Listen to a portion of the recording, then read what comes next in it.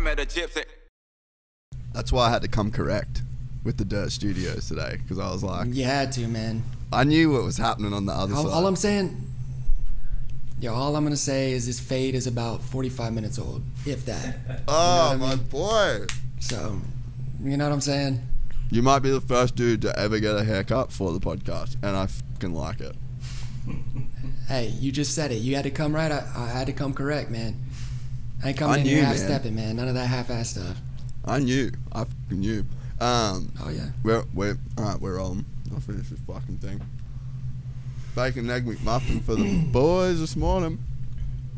What do you remember about that night in 2010, Motocross Nations? Should we just go there off the rip? I don't know what you're talking about. Should we go there? We're just off the rip. I I was just like want to see what 17, so, you know. Yeah, how old were you then? 17, I'm pretty sure, yeah. No shit. Yeah, you were fucking young. Oh, wait, pull this up to your face real quick. Just like pull it in a little bit closer. Keep coming, keep coming, keep coming, Get keep there? coming. Yeah, get More? that back. Yeah. Okay. You'll be able to hear the difference. We gotta, hey, we gotta hear that voice, man. You got that voice. We gotta hear like all of it, you know? Yeah. Check. Yeah, man, I'm like a two-stroke, bro. That's why I got this green tea here. I'm trying to get that thing cleaned out, you know what I'm saying? I get a little like, I need to change the jetting a bit sometimes, you know? That plug can fail pretty easy. Oh, we're good. Yeah, we're good. Yeah, so yeah, I've never told the story. I was gonna wait for Dino. I want to let Dino tell like his angle. He fucked me over that weekend, like big time, and I fully had to take one for the team. But yeah, so now that you say that, I remember what you're talking about now. Yeah. Yeah, you know. Yeah, all right. So we won't get too much into it. But the first time, I really want Dino to tell that full story because that shit was fucking funny, dude. Like. Funny, and but yeah, the first time I ever met Chief Lucas was when I was in Motocross Nations 2010, and I don't know how you ended up with Wes Williams' ID, who was like 25 at the time. You were 17, and but the funniest part is, so we went to this club in Denver, and. Was it the first time that you ever been to a club, or have you been to a club before that? We don't know. We actually don't have to put this in the podcast either. Yeah, no, I've still never been in a club. I don't know what you're talking about. Yeah, fair. I don't know, man. I was 17, bro. I was young, you know. I was trying to have some fun with the boys. The funniest part of it was, so you had this ID from Wes, and Wes was like I think Wes was probably like 25 or 26, and then we look nothing alike whatsoever. Nothing alike, and then you get into this club with this ID, and then you proceed to walk in to the place where they put the X on your hand to say that it was 18. And I was like, bro, you just blew it. Like, you just got in this club, this shit worked, and then you walked and got the X. And I was like, all right, respect. He's really out here trying to get that shit done. I don't even remember that, but you know, yeah, good for me, right? Just being a solid guy, man. Good for me. Yeah, that bit stuck with me. I was like, he really about that life. He ain't into this party life. He wants to be in the club, but he also wants to get up and motor. And I was like, I respect that. You got to go to work too, man. You know what I'm saying? Yeah. So that was the first time, and I was a super fan of Justin Bogle ever since. And now we're here. Like, what would that be? 11 years later? 12 years later? Yeah, 11 years, man. I'm 28 years old, so yeah. I mean, I was 17, so. Yeah, that shit's insane, eh? So, crazy. Time flies, man. Before we get into it, Drake or Kanye? Need to go there first. I know you've listened to both albums. Certified lover boy, man. Yeah. Come on, too easy. I am lover boy. Let's get that out of the way, man. Yeah, you a lover boy. I'm a lover, not a fighter. I am. Yeah, is what it is. Unless you have to throw down on Colt, and then you're a fighter. I can handle mine in that situation for sure. And Colt knows it, so we don't even have to talk about it. He knows.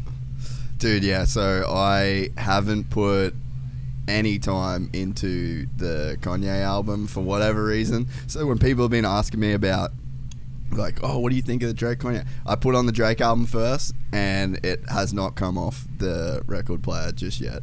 There is some absolute heat on that album, and I know that you got respect for that game. Yeah, I mean, I'm a Drake stan, and I have been for like a decade. So, I mean, I'm like I said, I'm playing Certified Lover Boy all day. But I mean, I'm a big Kanye fan too. A lot of questionable actions maybe in the last couple years, but over the course of history, I'm a big Kanye fan too. So there's a few joints on Donda that I'm rocking with, but I'm not really front to back in that one. CLB, I can front to back. Yeah, big time. Yeah, I feel you can throw CLB on in the whip with some girls, you know what I mean? You can't really throw Donda on in the whip and drive around. So Donda, time and a place. Donda. That ain't really like whipping chicks music, is it? I mean, depends, I guess. Yeah, yeah, that's true. There would be some chicks that would be fucking super. You never know, man. You never know. So what's the CLB tracks that you're feeling the most? My favorite one is In Too Deep. Yeah. The beginning, the first half of that one, the Get Throwed sample. You know what I mean? Anytime people like give the nod to Houston, like Houston rap, yeah, I'm in, because we grew up on that. I love it. If anyone ever, it's anything UGK, Zero, Trey the Truth, Chameleonaire, all them dudes, man, like big fans of them growing up. So anytime anyone does that, like as soon as I heard the sample at the beginning, I was like, all right, I like this one. So, and then those harmonies on that one party singing, man, crazy. That shit's so dope. Yeah, he's a fucking legitimate G. Actually, I want to pull. Where is my phone? I want to look at the track list because I can't remember all the names. But the first track is fucking insane. I should have this pretty much open. Yeah, that Champagne Poetry is insane. Lovell, insane. This is the thing with Drake too, right? So I remember when like Hotline Bling come out, I'm like, fuck, this shit's corny as hell. And then you're like a week into it, or 3 days into it, can't get out of your head. Tootsie Slide, this is fucking lame, dude. This is lame as hell. Fucking another 3 days into that track, you're like, dude, this is actually fucking dope. And then I listened to Way Too Sexy. Instant, like, so that's my generation too, like that I'm too sexy for my shirt, like I'm fucking old, so I remember that shit coming out when I was young. And like I remember being in clubs in my hometown before I ever moved away from home, and like that shit came on in clubs, and that was actually a thing. So I kind of like lived through that. I've got context on that. And then after I was like, this is alright. And same fucking deal, dude. Found myself yesterday, just like had that beat in my head, and I'm like, you motherfucker, you've done it again to me, bro. And now all I can do is play that track. And then we go No Friends in the Industry. Just back to back. Come on, bro. Back to back Absolute with Knife bop. Talk. Bop. Crazy. Both those two, crazy. Yeah. So, hey, is Jacob in the studio still? No. He's not. Can you text Jacob and just ask him to come in and turn his headphones down? Because I can hear my voice in his headphones. We on that fucking production life, bro. I know you know what it is. Dude, it's crazy. It's the kind of stuff that Brad will hit me about and yell at me for when I'm recording. Yeah, so good segue then into your music. You've been Chief Luca for a long ass time. Where did that, like your initial love for music, come in? Because I remember even when I met you way back in 2010, you were just like cool as fuck on the music vibe, super steezy on a bike, but you kind of, I don't know, you were like the only kid that I'd ever met that embodied that kind of lifestyle from moto. And then I expected you to take that into your like make that a part of your career, but that was something you've always like kept separate, like super separate, even almost like secret. So I always wonder, I mean, I get it, but there's a part of me that's like kind of sad that that's how that shit went down for you. So that's a long question to unpack. But For sure, but I will agree with you on that. But at the same time, I think kind of everything with my career, like at this point I'm in right now, I feel like I kind of got a bit of a second chance, maybe like a little second wind where I don't have to say, man, I wish I knew then what I know now. I feel like I know quite a bit now. And I think people have been able to tell lately. I haven't been I haven't been worried at all, like whatsoever, about what anyone thinks about me, whether they like it or not. I just decided finally, I said, you know what? I'm a grown-ass man. I'm going to be myself fully, and if people love it, great. If they hate it, I can't do anything about that because it's just who I am. So I think with the way I ride, the way I dress, music, all that stuff, like it's not like I purposefully, with intention, do any of these things. It's just kind of the way I am. And I think with everything you do, your personality comes out. Mm-hmm. But I also think that when I was younger, really young, like when we met, do you remember I made like $700 that night freestyling in front of everyone at the Alpine Star rig after the race. Yes, and Hanson was beatboxing and I was freestyling. Yes, dude. That was legendary, actually. Fuck, that was pretty legendary. I was 17 years old. Yes, in front of every heavyweight in the industry sitting there in front of me looking at me, and I don't know if I was just too naive, dumb, or what to not think about that, but I just was like, yeah, let's go. And you know, just spit some bars. They were probably horrible, I don't remember, real freestyle, but hey, it was pretty legendary looking back on it. But yeah, man, I don't know, it's just my personality, bro. Like I everyone that knows me, especially being around the races, like I like to have fun, not like a fun like being an idiot, it's just my personality, man. Like I like to talk and joke around with people, and you know what I mean? I like to have fun, and that's why I like having my friends around. But, you know, like to keep it, I think for me, it's tough for me to, the series is really long. The year that we have, the training that we do, everything it's really difficult, and there's not much of a break. And for me, I think the way I do anything, I need to be excited, and I need to be like interested in it to want to do it. So I think earlier in my career, it was easier for me to get burnt out because I think I was so focused on trying to be serious, trying to like be super gnarly and train all day, every day, and do all this stuff. And just my personality, the way I am, dude, I need to be having fun on my dirt bike because that's where I get my confidence from. I don't get my confidence from like doing 1740s during the week. Like, dude, Coop and Joey have been riding with me lately, and it's crazy because they'll literally be like 5-6 seconds a lap faster than me all week, and then on the weekend it's like not that bad, you know. It's just during the week it's a little harder for me to get like amped up. I'll go last on the parade lap usually, throw a whip or a trick or something over one of the jumps, and if I hear like the fans like yelling, I'll stop and rev my bike at them. Like, I don't know, dude, I love this shit, you know, like that gets me fired up. And that's what one of the big things I do love about this is, you know, this weekend I crashed lap 1, I think, right in front of my teammate. Joey just runs me over, right? Of course. Why wouldn't it be my teammate? And I'm rolling off the track like dying. Like, do I want to get up or do I just want to lay here and maybe they just bury me here? You know, like I just want to sit here and cry. But then the crowd around me, they start chanting my name and then they start like yelling. And I felt like Rocky. I was like, nah, hell with that. I got to get up. So I climbed up, was walking back to the bike, gave them one of these, got on my bike, revved at them, gave them a look. They were pumped. And then I heard them cheering for me so loud the rest of the race. But I swear, dude, it gave me like a nice boost to be able to get up because I was hurting so bad. But it was so fire, bro. It was so fire.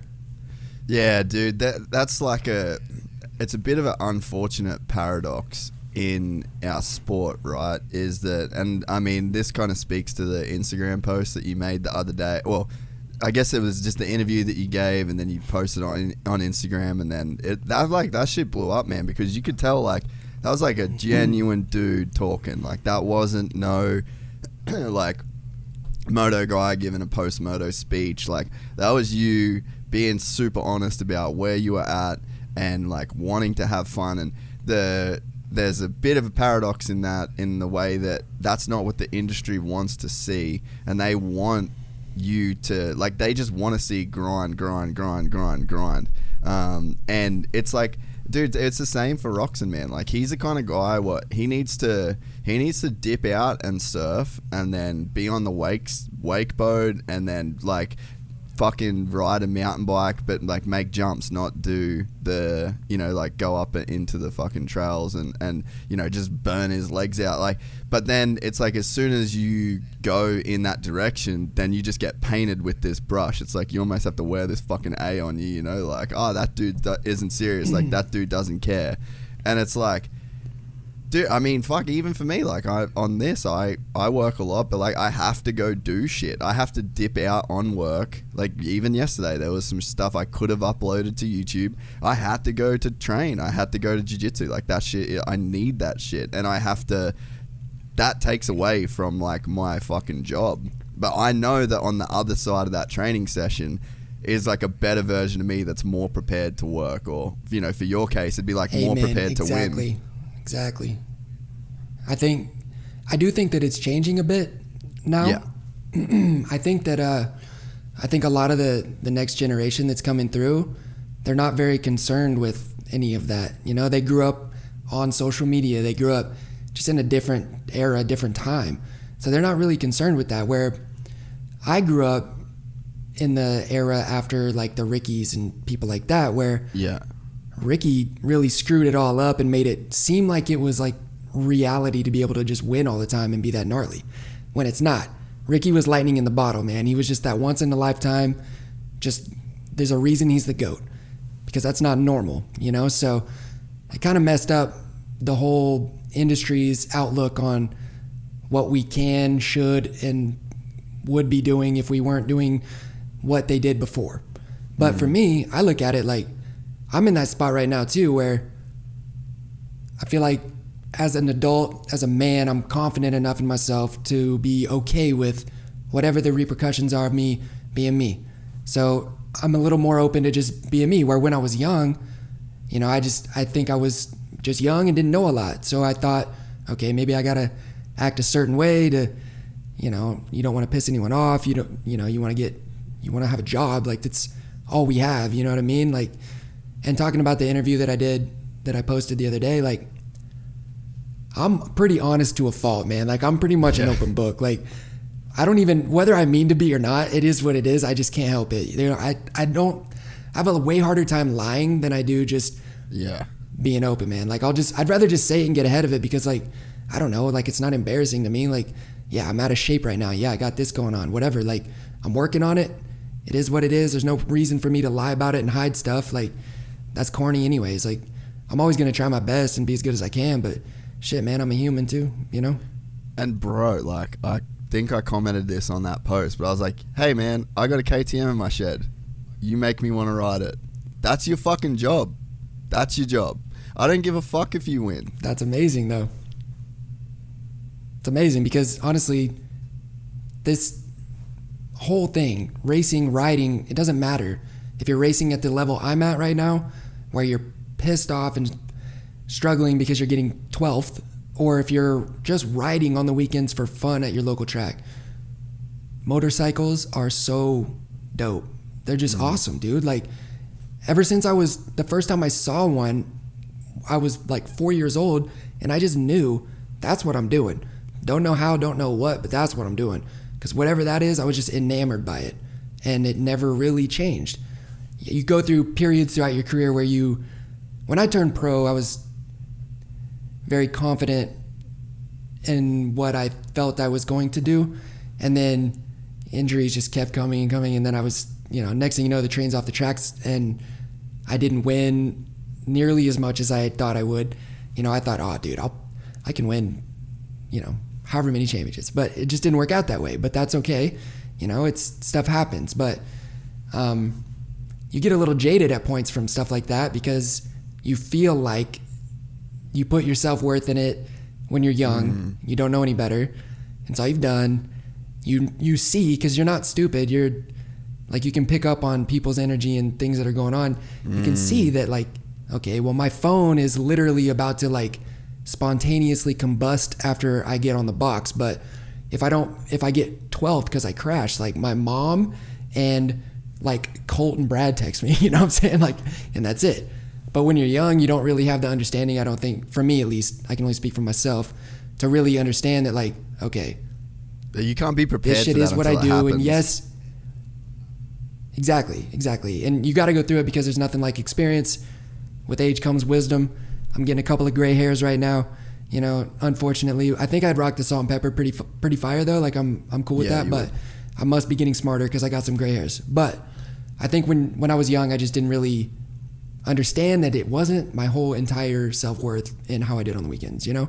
Where now I'm a grown man and I understand that, like, I've got a group of incredible friends, my family's awesome and they love me no matter what, you know, like, and I still get to do what I love. And even if I'm not racing at the highest level, I'm gonna be in this sport, man, because I just love being around it, you know? I love riding and I love being around even the industry, you know? People say this and that about the industry, but that's life, man. Dope. Everything dope, that you dude. do, every industry's the same, dude. Everything's got its pitfalls and its ups and downs, but dude, you got to take everything, good and the bad. Like there can't be good without bad. So there has to be some stuff that isn't ideal, but that's just life, man. It is what it is. You can't sit there and complain about it all day because you'll miss how damn beautiful this stuff is, you know? Yeah, dude. No, I totally agree, man. And I think that, you know, there's so much value in what you just said. Like, not just for you, but that shit's valuable for everybody to know that. And I think it's super valuable. Like, guys like, dude, like Dino, man. Like, I fucking love that dude so much. Like, him, his mum, his dad, his sister, his wife, like, holy fuck, good people. And it's like, you need those people to stay in the industry. Like, Dean Wilson doesn't need to be winning races to be like one of the fucking dopest people that does so much for people. Like, the two motos that you guys do on a Saturday, that's just the platform for me, you know? And it's like, there's one dude that can win, there's 39 dudes that lose. And it's just like, the platform is the important thing. It's like, okay, I need Dean Wilson on the fucking start line today so that he can have the platform to go out there, do his thing, make his vlogs, like, touch those people, inspire those people. I don't need him to win.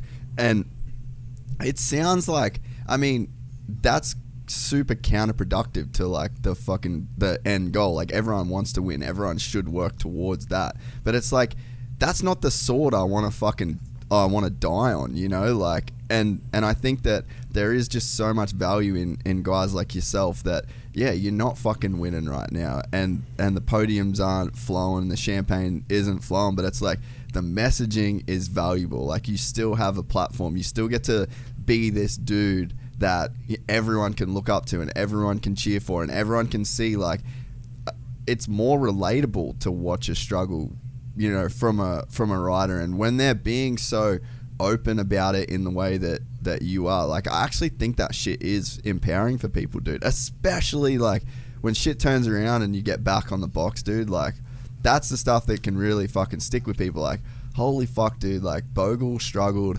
hard with shit and like, look at him now, you know? And that's the that's the value, and that's the shit we should be searching for. I agree 100%. I think the 90s were so cool because there were personalities and there was different types of stories and different, I guess everyone just wasn't the same, you know, where it got to be like that for a point because everybody wants to win, man. And when you think that's what you got to do to win, you'll do it. You'll do whatever to win. But like you said, you know, living and dying by winning is tough because it doesn't matter who you are, you won't win forever.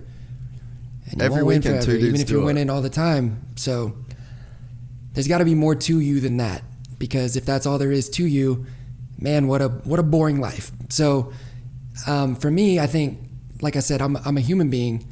I have interests, I have hobbies, I have a family, I have friends, I have, you know, relationships, I have things that I do. Like, I make music, I really am passionate about that as well. I'm not like super all the way into it at the moment because obviously I'm trying to be a professional motocross racer and figure this stuff out, but there's more to me than just that, which there's more to Dean Wilson, there's more to Ken Roxon, there's more to Colt Nichols, there's more to all of us, like all of us. Even someone like, you know, being around like Cooper and Joey, like, they're funny, man. Like, Joey's hilarious. He just doesn't show it on like Instagram, you know? Yeah. And I think we would all benefit by just being ourselves, because even if maybe people don't agree with everything you do, I mean, it's you, man. Like, lean into it then if people don't like it. Like, it's fine, man. Like, we don't have to go full WWE style and like, because I'm not faking anything. I don't have it in me. I think, like I said, it for better or worse, I'm an open book. Whether that's helped or hurt me, it is what it is, because it's just the way I am. So I don't think like faking and being corny and weird is a good move, but I think just being yourself has so much value.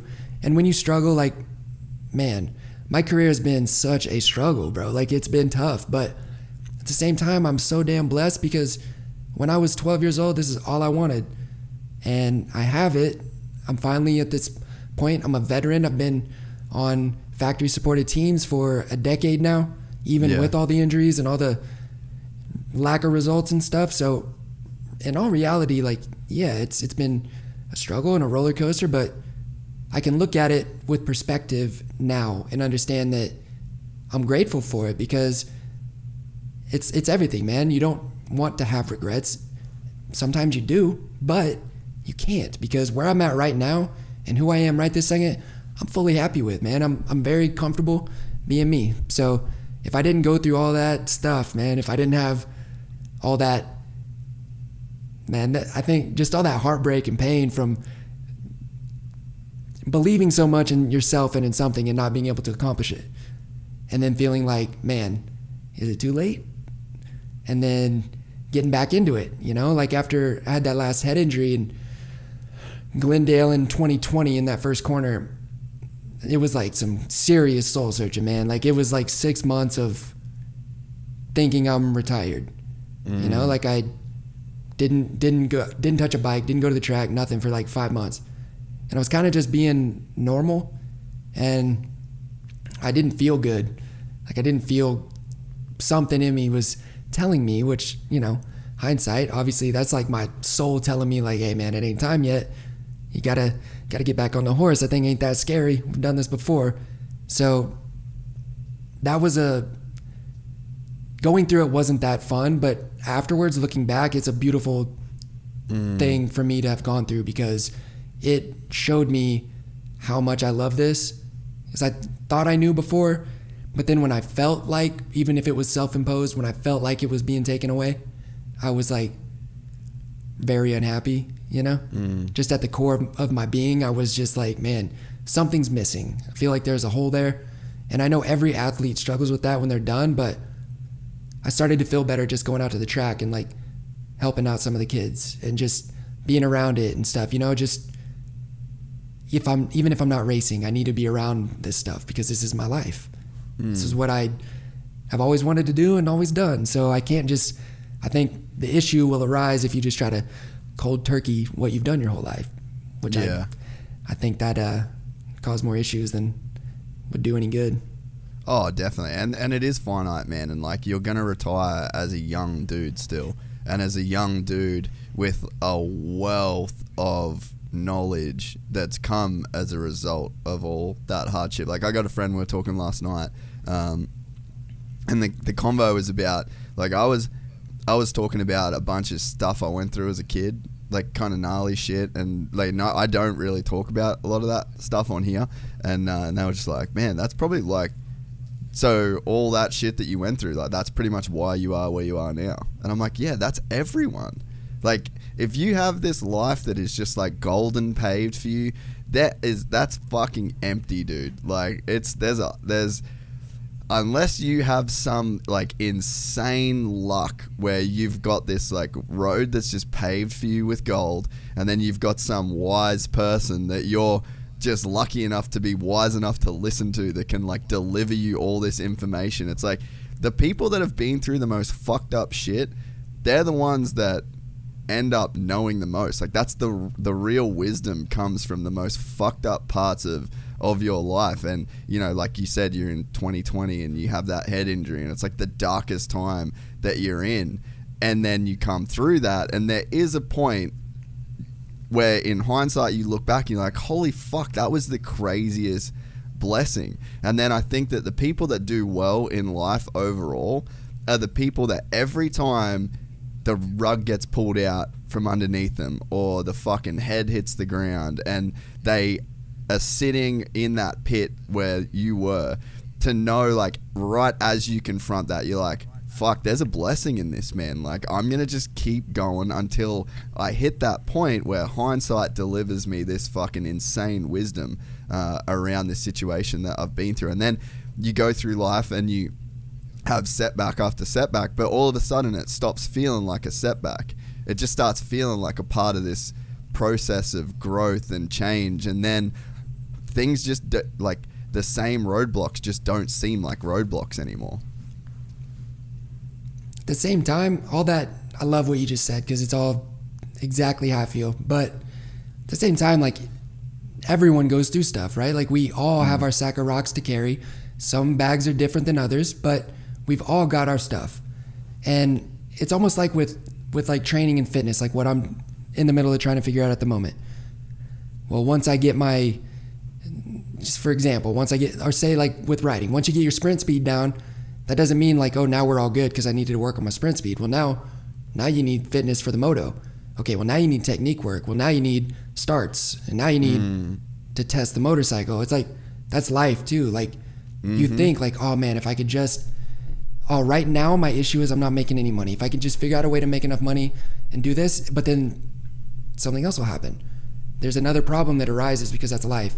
So it's the same thing with like my career. It's almost like I've, with getting older and dealing with like real life stuff as well. You know, I think real life stuff is honestly way harder to deal with than with racing because like I know how to race. I'm a racer. I've done it my whole life.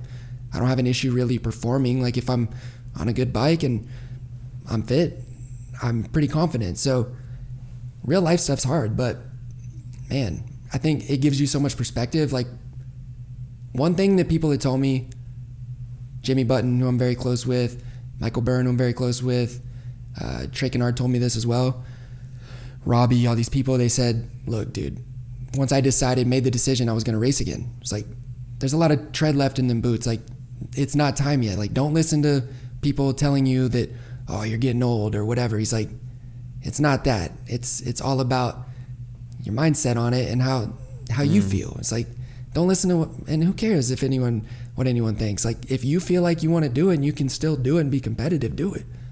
You know, and clearly everyone was telling me, obviously, we don't think you're done because we can tell. So, and I had told Jimmy too, like right off the bat, like, hey, that's it. Like, I can't keep doing this. Like, I literally finally crawl up off the mat and then immediately get just knocked out again. Like, just bop right in the face, right? And I'm like, man, I'm just sick of that shit. And then he wouldn't tell anybody. Like, he wouldn't put out a press release, nothing, right? And obviously, what a G, because bro. He's older and wiser than I am. You know what I mean? And he knows better. So, and he cares about me as a person. So he knew that if I needed to come back off of where I was at the moment and back up off that ledge, then I could. So very grateful for that as well, because it could have been a much different path had I not had a couple people around me that really cared about me to kind of help guide me through it, I guess you could say. Yeah, man, that's so gangster, dude, that to have to have people in your corner that would be like, oh yeah, cool, you're retired, yeah, cool, yeah, I'll do the press release at some point, I'll get around to it, I'm just busy. And it's just like, just let it stew, be like, oh, I'll get to it, you know. That's fucking gangster, dude. And that has to feel so good on your end to be like, man, why isn't he fucking telling anyone I'm done?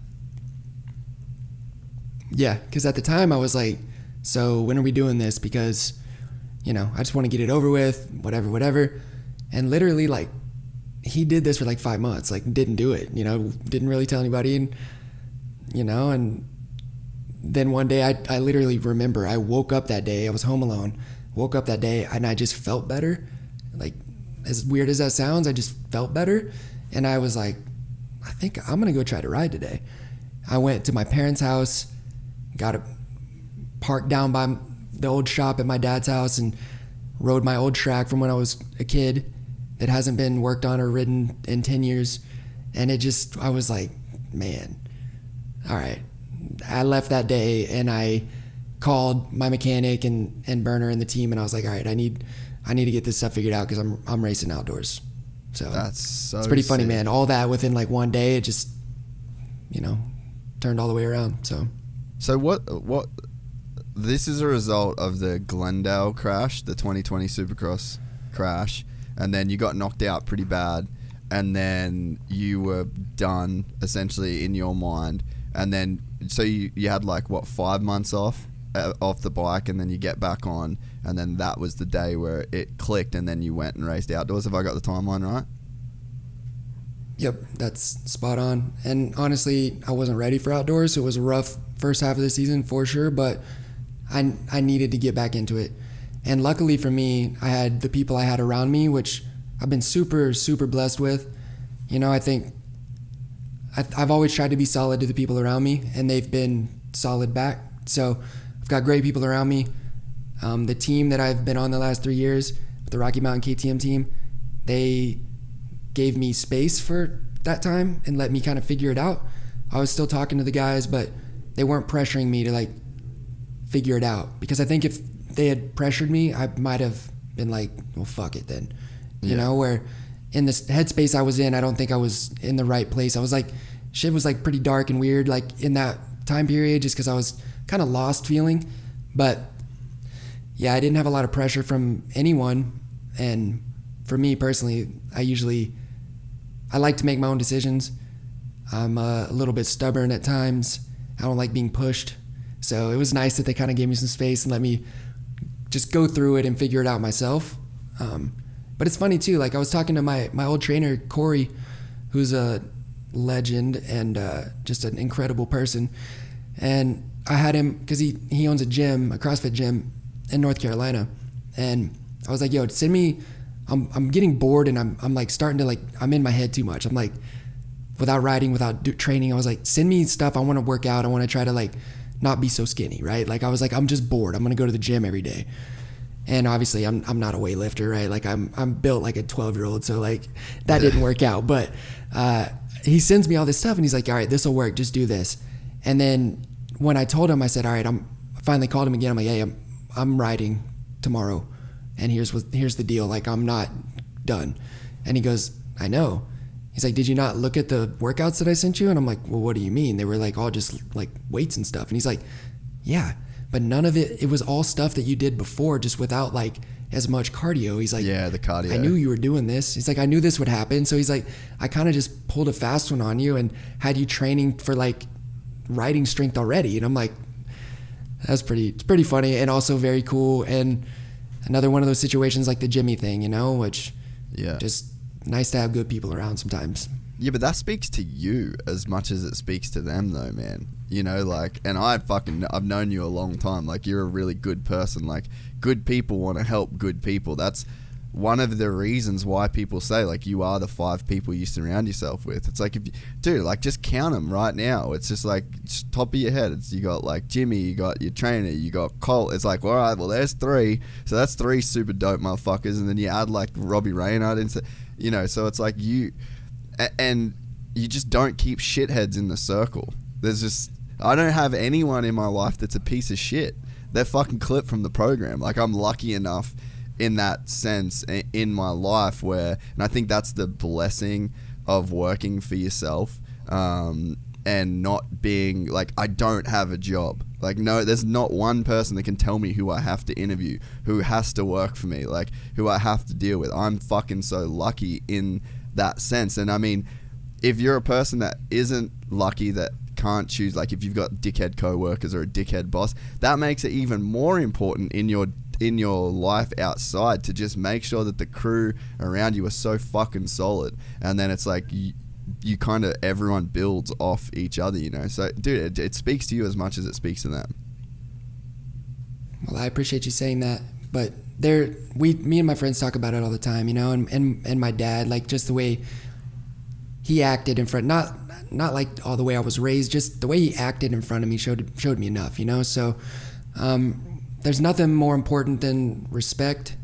So I think you don't get that without giving it, you know what I mean? And the world makes you think a lot of things are important, a lot of things that are here and gone, a lot of things that don't really mean anything. And at the end of the day, what boils down to the people you have around you, if you can count on them, and how you treat the people that you love or say you love, you know? So I think for me, that's the biggest thing, is I've been through a lot of shit. So I've been at those points where when you're kind of down, and I've been in the points where like I'm winning stuff and I'm making good money. And then I've been in points where I'm literally making nothing and I'm just blowing through my savings just to survive and doing terrible.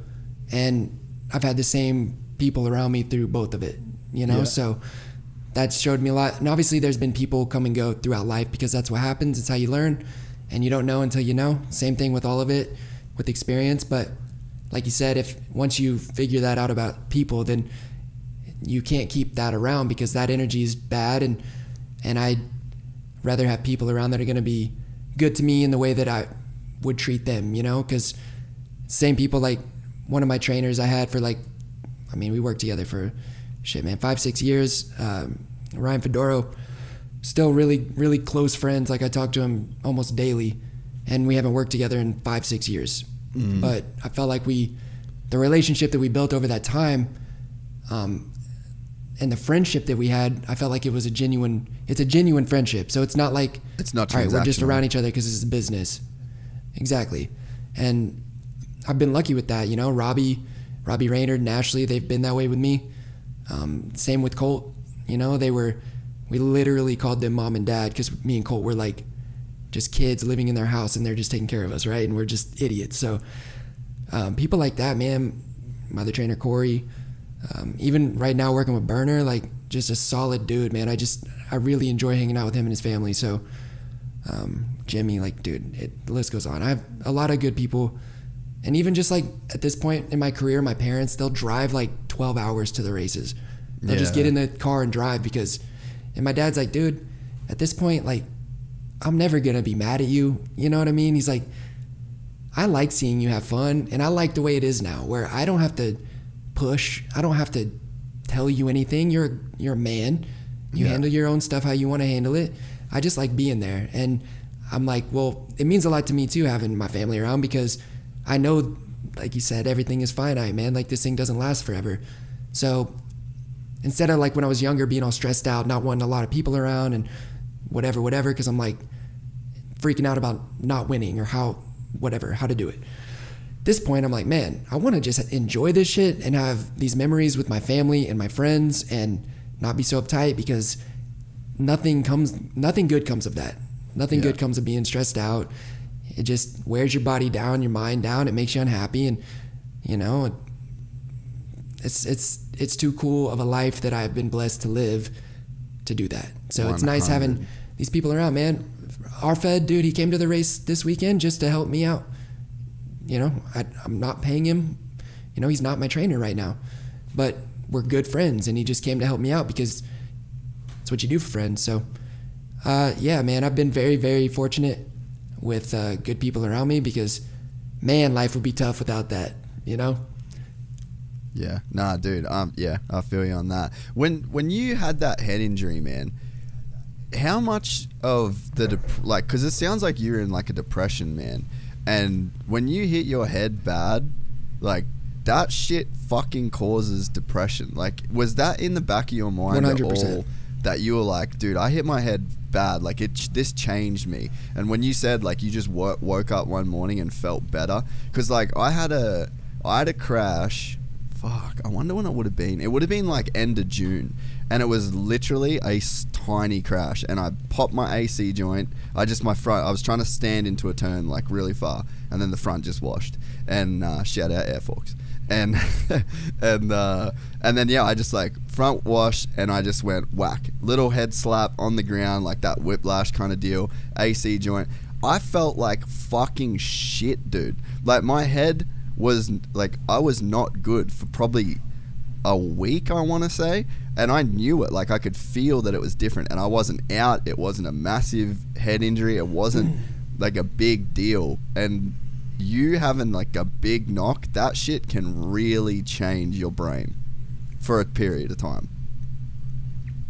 Yeah, and I think with that stuff, it's it's all still like taboo and people don't want to talk about it, whatever. But People don't, huh? Dude, honestly, that one was tough, but the time period that was the toughest for me with that stuff was end of 2017 throughout 2018.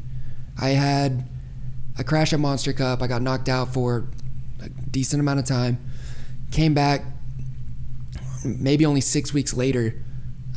My chain snapped in a rhythm section out at the farm, and I went like, it was like a 3 on off 3, and on the last off it snapped, and I went head first into the next jump, and that one was pretty gnarly. And then obviously I missed a couple rounds Supercross. When I came back at like the second or third race, I got a little squirrely going up to a triple. At first lap of the heat race, I backed out, got landed on, and then I spiral fractured my humerus, fractured something in my back. And when I did it, I whiskeyed because it just like broke the top of my arm, bone in half. So I whiskeyed and went straight into the wall, like at the stadium. So I was all kinds of messed up there. And those ones, like my life imploded for a bit after that, because I was like, dude, super depressed. I was being just an asshole to everybody.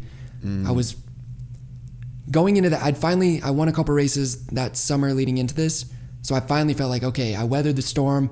I'm back, baby. Let's do this. Now it's go time. And then all this stuff starts happening, and I'm like, finally supposed to, not making millions of dollars, but I was finally supposed to be able to make some decent money.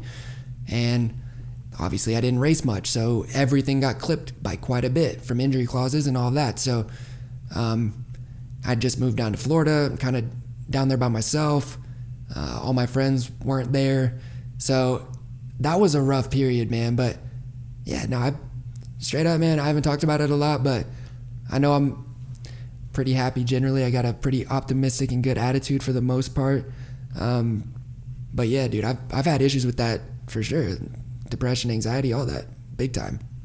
And why do you think people don't want to talk about it? Because this is, like, you want to talk about the NFL and shit, and it's like, that's a big kind of, it's a big topic, and I guess, like, I've done quite a bit of reading into it and looking into the science behind it, and I mean, there's definitely a case to make for just like the repetitive, like every snap, like you're getting those knocks. But I mean, those guys on the football field, they're not going out for like minutes, dude. I mean, I was at Coolum one day. We got like this pretty gnarly track here, and it's actually where Jet and Hunter learned to ride, basically. And Andrew McFarlane crashed there one day, and he was out for like 7 minutes, dude. Like, he just hit the back of a fucking lapper. It was like a 7-minute deal. And then, a friend of mine, Luke George, who he did a couple races for PC. He grew up with Chad. He was like Chad's little protege. He went over, did some races with PC, was killing it, come back to Australia, did the last round. Fucking huge one, dude. Out for minutes again. And it just like changed his life, And I don't know, man. Like, I personally think like our sport is probably one of the gnarliest sports on the planet for head injuries. I just don't. I mean, fuck. I don't know. Throw some suggestions at me, but like, Jesus, dude, I don't know that there's a sport where guys like you can be like suffer these crazy bad head injuries, and then on the flip side of it, it's like no one really wants to talk about it. Yeah, and that's the thing too. I mean, I think with all of this stuff, not talking about it and pretending like it just doesn't exist is just not only ignorant, it's not going to help anything. Yeah. Like, I think people are scared to talk about these kind of things, especially athletes, because you don't want to feel or look or like come across as being weak. Yeah, you're making excuses, or you have weakness. But guess what? Human beings have weakness, man. It is what it is. I've had a shit ton of head injuries. I've had a lot of body injuries. Just is what it is. Honestly, a lot of us have. I've just done a lot of mine at races in front of people where you could see it. So I think for me, like, understanding more throughout life and being able to just be confident and comfortable with myself, I don't care. It's fine. Like, yes, I was super depressed. I got anxiety issues big time. Like, but I don't know, dude. Like, like you get PTSD from this kind of thing, you know, like, Yeah. you know, it's like, it's big injuries and anything traumatic throughout life, which we all have dealt with trauma. Those things, it changes you a little bit. It always does. You know, it's always kind of there from then on. And I think with the head injuries, yes, sports like football, they have a lot of the smaller, more repetitive hits to the head. But I think back and, man, we didn't know any better. But, dude, I remember not knowing what it was, but I know I got concussions when I was a kid. I'm 5 years old, you know? And if you're kind of doing that consistently throughout your whole entire life, like all of us are, it's not just me, it's all of us. You Even know? Some people get lucky and they don't. Yeah, everyday riders, dude. People, it happens to everyone. It's just part of it. But yeah, obviously, I mean, come on, dude. The guys who, I mean, DeCoster's still at the races every weekend, and he's like the biggest triple OG of the sport. There's not been that much time of this thing being a thing.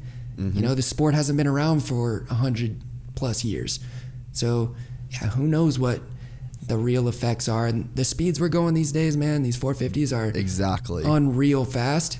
The speeds we're going, like, I think that was my issue at Glendale at that Supercross.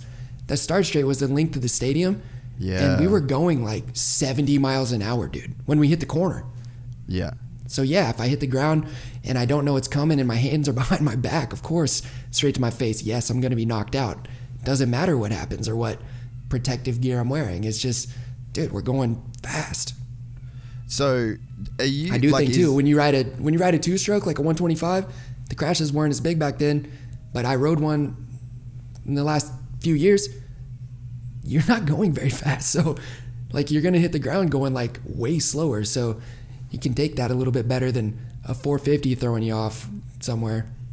Well, the thing too, I completely agree, man. Like, I just got a 125 again, and I spend, it's in pieces right now because we're going fucking ham on the build. Actually, I wanted to talk to you about that. Would you do a voiceover for like a build video?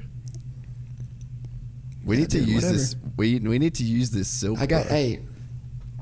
You got the mics? Dude, I'll do it. I'll plug in the Newman 103. We can make it work. Oh, fuck yeah. Yeah, all right. We got that. I wanted to hit you up about that, but that shit just reminded me. But yeah, like the 125 thing, it's like, A, you're not going as fast, and B, when you swap or get thrown off that thing, it's like getting thrown off by a donkey as opposed to a fucking PBR bull. You know, like the weight's not the same. Like there's like the levels of depth that go into these factors with crashes on 450s is actually a lot deeper than just the speed. Like the way that the thing can buck, there's the other 450s that are around you. Like there's a lot that goes into it, man. And it is something to look at. And for you to say like that's right, dude. I mean, I used to love going to Glendale. A, because the fucking parties were insane in Phoenix, like Scottsdale, Arizona, the shit. But I used to love that fucking start straight. You wouldn't know, but I used to love that start straight. Like that's fucking cool as to see those bikes go into that stadium that way. But dude, that shit comes with some serious consequences if it goes bad for one of you guys. I mean, but again, yes, it went bad for me there, so I was not super pumped on it, but like I said, good and bad. So like having a triple within a couple rhythms off the start, sketchy too sometimes. But what are you gonna do? Not build triples? Like Supercross racing, man. Like Supercross is just a dangerous game that we play, and it is what it is. Like you gotta pay to play, and you know whoever said that, genius, because you ain't get nothing for free in life. The high that you get from racing and doing cool stuff on a motorcycle can't just be that. There's got to be some to balance that out with, you know, like it's got to be risky. It's got to be tough because otherwise it wouldn't be so cool. It wouldn't be so rewarding when you do well. It wouldn't be so awesome when you do a quad on a Supercross track, you know, like if it was just kind of normal, then it'd be whatever. Like it's got to be a bit dangerous and a bit dicey for it to feel as awesome. So yeah, it sucks when you're on the other end of that, but at the same time, I think we've all been on the good side of it probably more often than the bad, so it is what it is. We'll take it. Dude, you're so right about that. I got friends like I got like a jiu-jitsu friends that I train with every day, and then I got my motocross friends that I ride with on the weekends. And my jiu-jitsu friends, I'm coming into training every day. I'm like, man, my shoulders are kind of fucked up. Like, I actually need to like back it off. I got this thing with my back. I crashed on the weekend, and they're just like, dude, why the fuck do you do this? Like, this is like doesn't seem good for you. And then it's like, well, man, I drove 3,700 miles with my friends to race on a track that I was so unprepared for, and just got fucking beat up for 3 days. I was scared of the track. It was no joke. And then beat to shit, partied our ass off at night, hungover as fuck, stopping every 5 minutes on the way home so that Ronan can throw up out the car. It's like, you get back from a trip like that, and it's exactly what you said. Like, because that shit was so gnarly, it was so fucking hard to do, and we went there, we did the motos, and then we drove our sorry asses home. But the reward in that is fucking insane. If I went and did a local club day 20 minutes down the road, cool, not the same. Not the same, man. Not the same at all. There's got to be consequences for things to be so dope. Like, come on. It's like anything, man. You're not gonna meet the right person if you don't put yourself out there, you know? You're not gonna get that job if you don't go to the interview. Like, fortune favors the bold, you feel me? Like, you gotta get out here and roll the dice a little bit if you wanna make a little money, you feel me? Nah, for sure. So, with that though, like, is there shit that you think that Supercross could do to make it safer for you guys? Like, right now, without fucking with the program too much? You're a vet, you've seen some shit. I mean, there's always things they can do, like, even just little stuff. Like, after I had that issue on the triple back in 2018, the very next weekend, somebody else got landed on a triple. So then they started taking the tough blocks off of the outside of the triple, so that if you doubled, you could have an escape route. Yeah. You know, because I was there that night when Morris landed on Trey, because Trey got a block cover and ended up rolling the triple.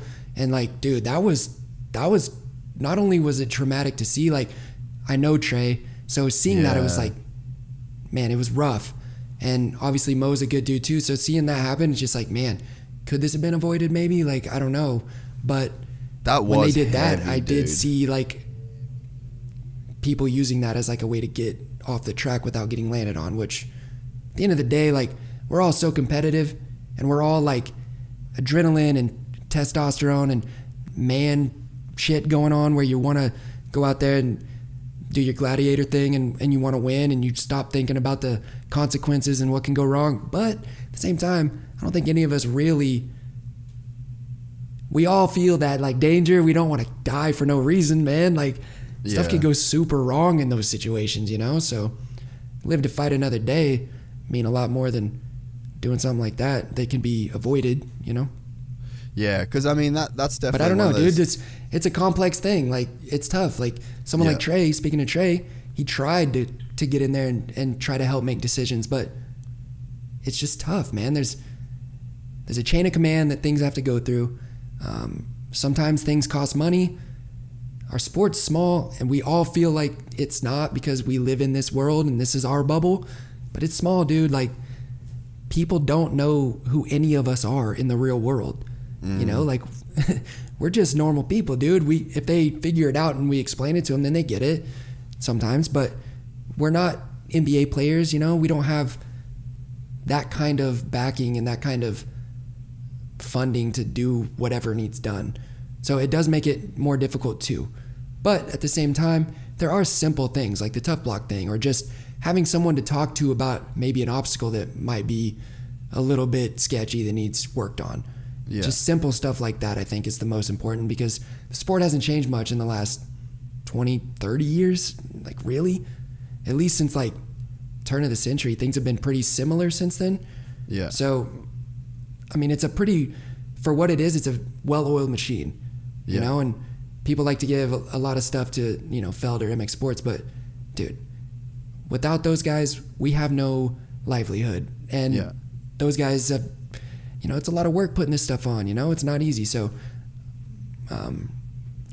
it's not always, there's not always someone you can blame, you know, like sometimes things just over time course correct themselves and get better over time, because that's what happens throughout anything in life is trial and error. You don't know until you know. So yes, it would have been nice if that tough block wasn't on that triple when I rolled it, but I mean, that hadn't been an issue really in a while. So how are you going to know? Something happens, and then you being reactionary is still better than not doing anything. So is there like a rider rep every year? Like, is there someone that, like, let's say you've got an issue like the triple thing, like you get on you do the first practice and you get out there and you go, dude, I could actually see me missing this triple, like at any point this isn't an easy triple to make, and then they've got tough blocks on there. Is there someone that you can ride over to and be like, hey dude, I definitely think that like this should get changed? And then is there any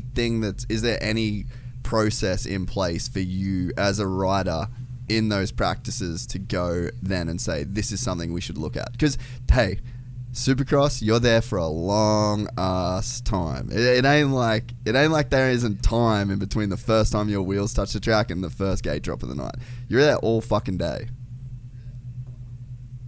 Yeah, I don't know if there's like a certain, I guess, plan in place for things like that, but I mean, there are people that we can talk to, especially the guys like myself or a lot of the guys in the 450 class that have been around for a long time. You start to, know people and things like that, so you can have conversations with them. A lot of times you'll see guys like talk to, the track builders or something like that, because those guys are there all day and they've all been in this a very long time as well, and they're open to feedback too. They're not getting their feelings hurt if you're like, dude, that thing is, the way that developed is a bit sketchy, like maybe it just needs fixed. Like it's not got to be something is a problem. It's just sometimes things develop weird and causes something to start reaching up and biting you that you weren't really prepared for. So I think talk to track builders and stuff. That's really the only thing we can do at this point. There's not like a rider rep or a safety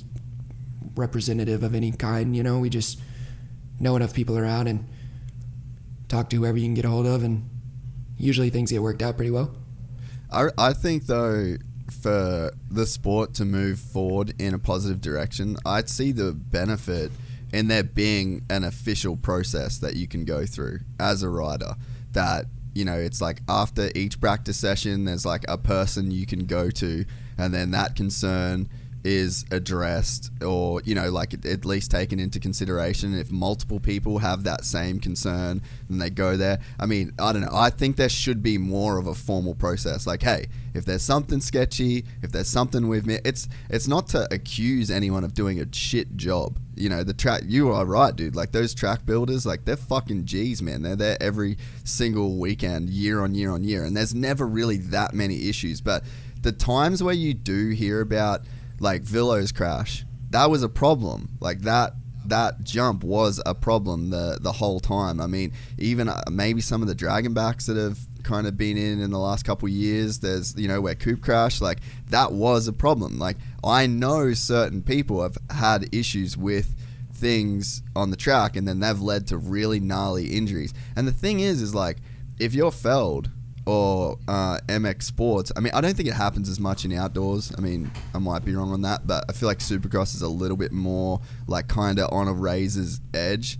But it's like, if you're MX Sports, dude, like, felled, you don't want Villapoto going over the fucking bars and destroying his leg. You don't want Cooper Webb crashing out of a Supercross championship. Like, that shit changed that championship, like straight up. Yeah, I mean, obviously that's always kind of been an issue too, is keeping all the main guys healthy, but just part of it. But yeah, I think I agree with you on that. Outdoors, it's not as, the margin for error in Supercross is razor thin. Yeah. Like it's so small. If you have the slightest lapse in concentration whatsoever, you can end up on your head quick. Where with outdoors, you can kind of be more creative and find places to kind of go around, rest a bit, or recharge for a sec. You can miss bumps. You can do Supercross. There's not really any new way to do anything. Everyone kind of does it all the same. You better get a good start, and then you better just sprint your ass off for 20 minutes and you know, I hope it all goes good, because there's not really anything super creative you can do in Supercross. So the margin for error is smaller because you're all trying to go so fast doing the same thing. Yeah. At least from my experience, that's what I feel. Yeah. So that makes it harder than really any of the other stuff. Yeah. So one thing also, while we're on the suggestions for 2022 Supercross, talked about it with Colt Nichols. He's on board. Walkouts. I know you're feeling that shit. We talking about the walk-in fits, dude? Yep. Yeah, dude. I'm in. I gotta make some money though, bro. Like I gotta boost the closet back up. You know what I mean? It's been a minute. So yeah. If I get a ride, I gotta get a ride, dude. I don't have a job yet for next year, so if I get a ride for next year, then I'm in. I'm in either way. You know what I mean? I you know, we're swagging out regardless. So me and Colt will do it. So, but the problem is our photog, man. Frace ain't been coming to the races with me, so. I will take the pics. I will put up the money, whatever it costs, to get a photographer to get those pictures taken. I will put up the money. I'll also put up the money for a backdrop. I'll put on Feld's fucking logo. Like, I'll talk to Prater. I'll do it in the parking lot, whatever. Like, where you enter to get into the fucking track. I'll put up the money. Amazing. I'll take care of it. Who else? You're in. Colt's in. Jet will be in. Hunter will be in. There's hey, Jalik, that motherfucker's fly. He'll be in. Dino can wear a kilt. Dino can wear a kilt. Dino, he'll give it his best effort. With a lot of the younger kids are a lot more open to like just doing cool stuff. So a lot of the 250 kids, you know, they'd be into it. So a couple of us old heads, you know what I mean, still getting the game, but I don't know, man. It's just what we do anyways, man. Like me, Colt, Brad, we just design stuff and make stuff all the time anyway. So it's just kind of like part of what we do on a daily basis. So. Nah, I'm feeling it. And AP as well. I forgot about AP. That motherfucker would rock a mean cowboy hat. Could you imagine him walking in? I wouldn't call what AP does as fly or swag now, but I would say that AP will be entertaining for sure. Hey, there's a bunch of red states that disagree with that statement. Amen, brother. No, I'm all about it, because I think that, you know, so like perfect example, dude. So one of my coaches in jiu-jitsu he's my age, black belt, fly as fuck, never watched a game of NBA in his life, never watched a game of NFL in his life. If you go to his house right now, turn on his YouTube, it's just straight NBA walkouts. It's like the best dressed in the NFL. Like there's a vibe that shit creates, man, and I feel like that shit lifts up the sport. And you're a good looking motherfucker. Colt is a good looking motherfucker. If I'm a brand, I am not mad at doing some kind of partnership with Justin Bogle or Colt Nichols, and it's like, let's fuck off the team shirts and the monster hats for like 5 minutes. And if you're a monster dude, like if you're AP, then you go to Monster, you go, hey, A1's coming up, we're doing this walk out deal. I need like a fucking, like a iced out monster chain, or I need like a iced out monster belt. You know, this is the shit where it's like, let's fucking get creative. That shit's dope for Monster. Like, you think Monster doesn't want to run AP with like a dope photo with his cowboy hat and like an iced out monster chain, and I mean, then there's probably people in the comment section, fucking have at it, boys, where they're like, oh, what's this shit, it's not about fucking winning. It's like, okay, I get it. We got a 20-minute main event, we're at the fucking track for 14 hours. Can for 5 of these minutes be fucking fun? 5? Can we just have 5 minutes where we get to like look cool, flex a bit on the gram, give myself a bit of a vibe, stoke out the fans? Like, do we really have to be like all winning all the time? I'm there for 14 hours. I think it's important too for that stuff. Like, people that are fans of me, like they love that shit, dude. Like, they're cool with it because they're like us. But if you're, I mean, you know, don't be something you're not. Like, we're just being us. But I think if people don't like it, then, I mean, whatever, bro. Like, I'm not that worried about it. Like, my life rolls on, and so does theirs, and it's all good. If they want to hate on the clothes or the shoes or the pants or whatever, if my pants are too tight, then, hey, man, you ain't got to wear them. So you know, I don't know. I ain't the type that's going to comment on some stuff that I don't like. So it doesn't really affect me because I feel like if you're doing that, you're probably just unhappy. And if you're unhappy, then honestly, I feel you. So, you know, life's tough, man. You got to find a way to get that energy out. Maybe we all need a hobby. You know what I mean? Every human being needs 3 things. One, to make money, one, to keep you in shape, one, to keep your mind right, you know? So everybody needs that. Hey, if you don't have that sometimes, you know, you can take that anger out on people that don't deserve it. So. Yeah, preach. So 2022, Soupy season. We coming correct. I'll put up the fucking cash. Man. I'll make sure there's a photographer. I'll make sure there's a videographer. And we'll get this shit done. You guys post those fucking photos. And I feel like it's one of those things where if it's like something that we all commit to, and again, even if it's in the parking lot, this shit doesn't have to be official. This doesn't have to be sanctioned. We can do it in the fucking parking lot on the way in. But like this, I feel like it can gain some momentum. It's more fire if it's not sanctioned. You know what I mean? Like it's more fire if it's more like bootleg. Like the way we were doing it, bro. Like every round in 2019, we did it. Yeah. And it was literally just me, Colt, and Frace showed up to the races together, and Brad would walk in first, stand there, take our photos as we walk by, acting like we didn't see him. It's like, we don't care. Everyone's looking at us like we're idiots, and we're like, it doesn't matter. Like, I'm not worried about that. You know what I mean? I think it's dope. Like, we thought of that idea like the Thursday before A1, and me and Colt were talking about it at the house, and Brad's sitting there. We're like, yo, we should do this. This would actually be pretty dope if we like, I don't know, it'd be like, because who do we look up to? You know what I mean? Like, my favorite NBA player is Russell Westbrook. Like, obviously because Oklahoma City Thunder for a decade, but at the same time, he's also the coolest with like the illest attitude. So, you know, that kind of stuff is dope to me. And so we were like, all right, let's just give it a shot, see what happens. Who cares? People are going to hate on it, don't matter. But that's like, it's what you sort of said at the start though, you know, like that's the shit that's a vibe for you. And that's the stuff that can start to generate that momentum for yourself on a day. And it's like, look good, feel good. Like there's all, because essentially it's like, if that's what you're feeling, right? If you're feeling that shit and you're like, man, this is dope for me to go and do that. So for you to have that feeling and then not do it, you've actively had to suppress something. That shit takes energy. That shit kills on your soul slowly over time. Yep, for sure. And like you just said, dude, literally like the way I function, like I was talking earlier, excitement, you know, that kind of thing that gets me excited, new stuff, like all of that, like gets me more in the zone. So when I get dressed in the morning on race day, like at a Supercross, and I'm feeling like I'm looking good and I'm excited about something I just picked up, or, you know, whatever, I got a new pair of shoes, or I finally got these that I've been trying to get for however long, you know, I'm all amped up. I'm excited, and you got that a little extra boost in the morning. It's like, I don't even need the 4th shot of espresso. You know what I'm saying? Maybe only 3 today because I'm feeling good already. Baby, let's go. So when it's like that, I mean, I don't know, dude. Like, shit makes me happy, and if it makes you happy, as long as you ain't hurting nobody else, why not? Yeah, nah, I'm with you, dude. Hey, so the one thing when I did the podcast with Colt, we've already been, how long have we been going for? We're fucking slamming through this. Oh, hour 15? Oh, yeah, sweet. We good then. I thought we were going to be going a bit longer. Everyone was making fun of me before I came over here because they said there's no way you're going to be able to talk for that long, but they're all being smartasses because I never shut up. So, you know, hey, good, dude. You want to talk? You want a marathon talk, bro? I got you.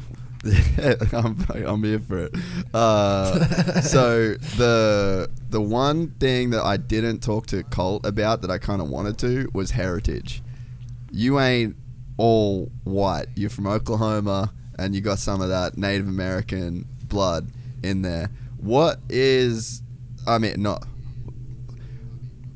that sit in like where you are now, like that development of you? Like there's a heritage there that comes from this place that, like, that's not a common thing in moto. That's not a storyline that we talk about. That's not something that we're like used to kind of diving into. Like, how does that fit into your storyline? I know it is a unique thing, and it's also, speaking of Colt, it's very cool that the only 2 like Native American pro Supercross racers have both won Supercross championships. Like that's pretty cool because, you know, we grew up together, best friends since we were 5 years old. So always being around each other, like it was normal to us, you know, and a lot of people back home, you know, that's where people went when they got forced from their homes, was a lot of them went to Oklahoma. So that's where I'm Seminole. So originally, if you go back, that'd be Florida. And then Colt is Cherokee. So different tribes, but I mean, there's a lot of different tribes, but definitely back home, it's a lot different too. Like I get my car tags from like the Seminole tribe. Like I don't get them through like the normal DMV. Really? You know, and I have like a card, I've got like a Seminole Nation card, and, you know, do stuff through there. And throughout school, there's like programs for kids if you need it, stuff like that. But growing up with that, it's like my dad is a white person. Like my dad's white, like super white. So it looked like I was adopted when I was a kid, right? Yeah. But my mom is obviously not. So I got a funny mix of the two. But me and Colt being best friends too is like hilarious, because it's like almost like it was supposed to be. We're both these Indian kids racing dirt bikes.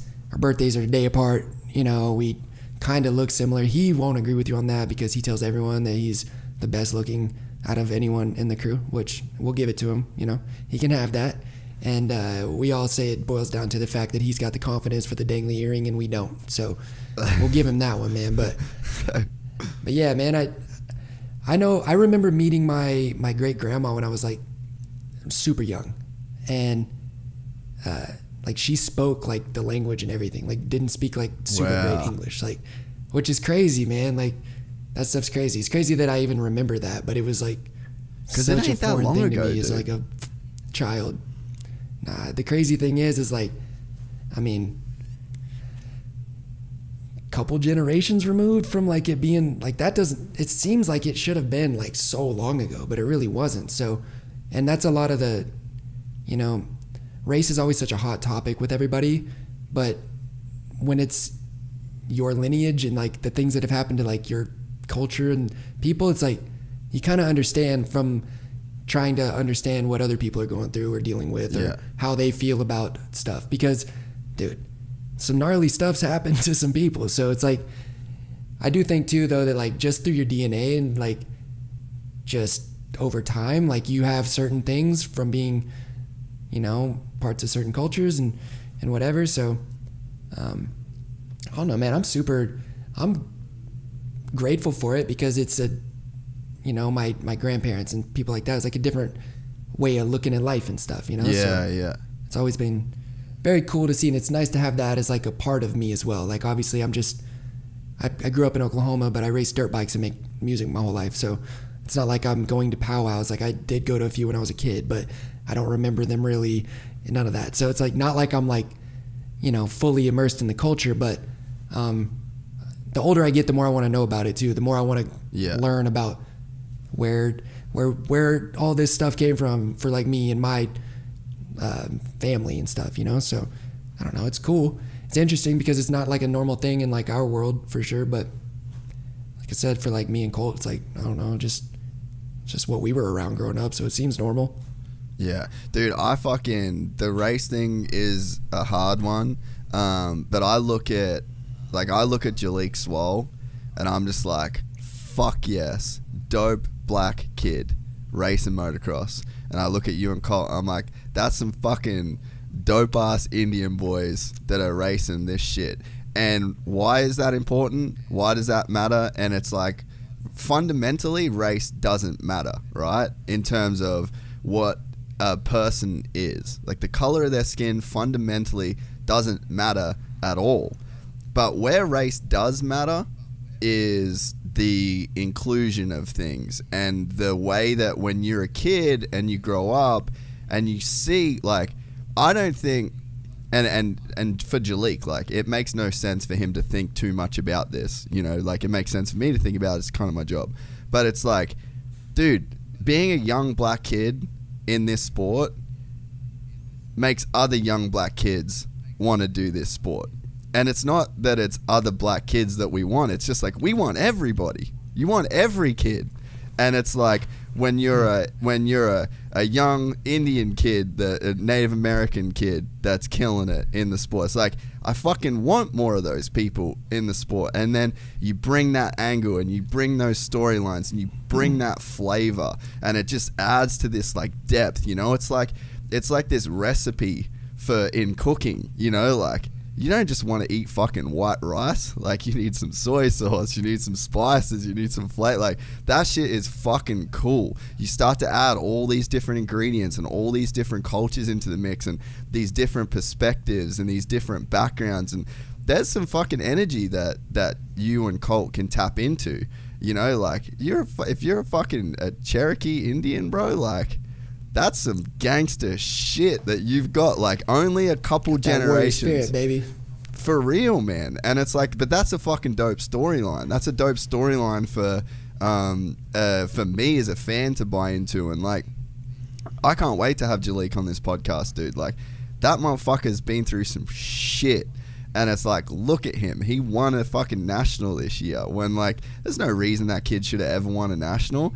And it's like, there's other black kids out there that could look at Jalik Swole and just be like, fuck, I could fully do that, man. And then you see like, you're like, one of the fastest dude ever to ride a dirt bike, James Stewart, black kid. Malcolm Stewart, motherfucker's as good as it gets. Black kid. Jalik Swole, black kid. You start to think like other black kids are like, hey, some of the best dudes that have ever done this sport have been black kids just like me. Maybe I can hustle and make this shit work. And then there's other Indian kids out there that look at what you guys have done, and you're like, damn, man, like, that's the two Native American kids that were ever in this championship both won championships.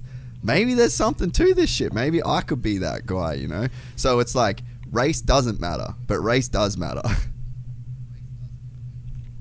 It's like that with anything that you talk about. Like, it's always such a touchy subject, but like, it doesn't matter, like you said, fundamentally it's who you are as a person, but it matters, because how could it not? Of course it matters, you know? Everyone goes through different things. Like, people's stories are different. People's obstacles that they've had to deal with, hardships they've had to endure, it's all different for everybody. So of course it matters, man. But yeah, like, even like you're saying, man, like, just having different cultures and different types of people just in general being a part of something, man, all it does is, you know, maybe there are some closed-minded people that don't really, that definitely are, get it. So maybe the inclusion of other people being around kind of gives them perspective and opens their eyes a little bit over time to understand, like, all right, look, man, we all love the same thing. We can't be that much different, you know? Yeah. So, yeah, man, of course it matters. Of course it does. But, and it would be, me and Cole talk about it all the time, man. It'd be really, really cool to be able to do that, to like inspire kids like us from where we're from, which is like super small town places in Oklahoma where, you know, it's not super normal to have like big dreams and want to go places and be somebody and do something, you know? Like, it's just not that that you couldn't, it's just that maybe you don't even know it's possible. Yeah, exactly. So for us, we always look at it like, man, it'd be so cool to be able to, you know, go back, or even just by living, inspire kids to understand, like, yo, you could be somebody. Like, how crazy is that? You could be somebody. I was just a kid that grew up there too. My dad wasn't a racer. My mom wasn't an athlete. My parents weren't rich. I was just a kid like y'all, and I lived my dream. So I think just that inspiration is more important than anything. You don't need to give people the guidebook on how to do it. You just gotta let them know that they can do it. Like, it's a thing you can do, and then you figure it out yourself. Yeah, dude, 100%, man. And it's like J. Cole song, man. It's like no role models, you know? Like, if you don't have those role models around you, because that's the shit, like, that can move the needle, you know? Like, you can be the guy that, like, looks up to a Jalik Swole. And have you ever been to the Stewart compound? I have not, no. Oh, dude. So you drive into, like, the road to go into the Stewart compound, and you look around, you're like, wait, what? Like, this is where they came from? Like, there ain't fucking dirt bikes here, dude. Like, and then you start listening to rap, like really listening to rap, and you want to hear about like Dade County, Florida, like that ain't a place where a fucking dirt bike kid can come from, let alone the fastest dude to ever do it. It is crazy, man. And it was crazy to me that, I don't know, like, I think the era that James come up in, like, I know they dealt with, like, some hardcore racism. Like, I seen that shit firsthand. So if anyone, and, like, I've mentioned it, like, once or twice on the podcast, and then I had people come back at me with comments about, like, it ain't typical bullshit. I'm like, hey, I fucking saw it. I was literally right there. I was fucking there. I know exactly what went down. But it's like, you drive to that place, man, you drive through that town, and it's like, I wish so bad that was more a part of the story, was just like a real genuine appreciation for like just how fucking far that family came, dude. It is honestly miraculous, and I have nothing but the utmost respect for the way that that family went about their life, and they made their dreams come true in that sense. And it's like, dude, in that story is the most like inspirational shit ever. And it was like this part of this that everyone just kind of like almost swept under the rug or didn't want to acknowledge. And it was, I don't know, it was almost like faded out of the fucking history books in a way, you know. But it's like, there is power in that story. And it's the same, like, I know the shit that Jalik's been through, and it's like, you know, you guys coming from, you know, small town Oklahoma, like, you've only got to go to Indian reservations, like even in like Parler and shit, to know that it ain't common to be doing what you're doing. And when you're an uncommon person, or you come from an uncommon situation and you've reached the heights that all you guys have reached, it's like, that shit is worth fucking celebrating and putting aside any bullshit to be like, damn, dude, like, they fucking did it. It's hard enough for people with like every advantage to do it.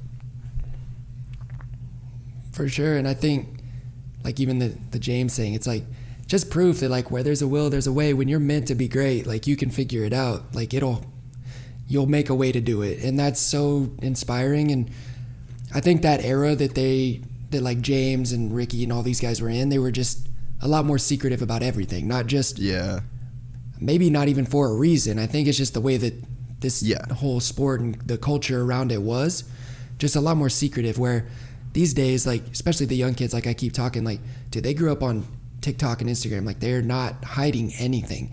They have no shame whatsoever. Like, they're not embarrassed by any of it. Like, so I think they'll be more open. But as far as like the right now, I don't know, man. I think those stories and the inspiration you get from it, like, man, everyone in the world tuned in to watch The Last Dance for a reason, because that stuff was inspiring to see what greatness is like, and to see maybe you can like just be close enough to watch what greatness is, because not a lot of people get to even see it.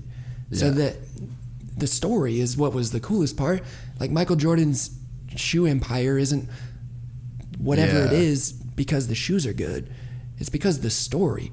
Like what Nike did in the 90s is the stories they told, not the product.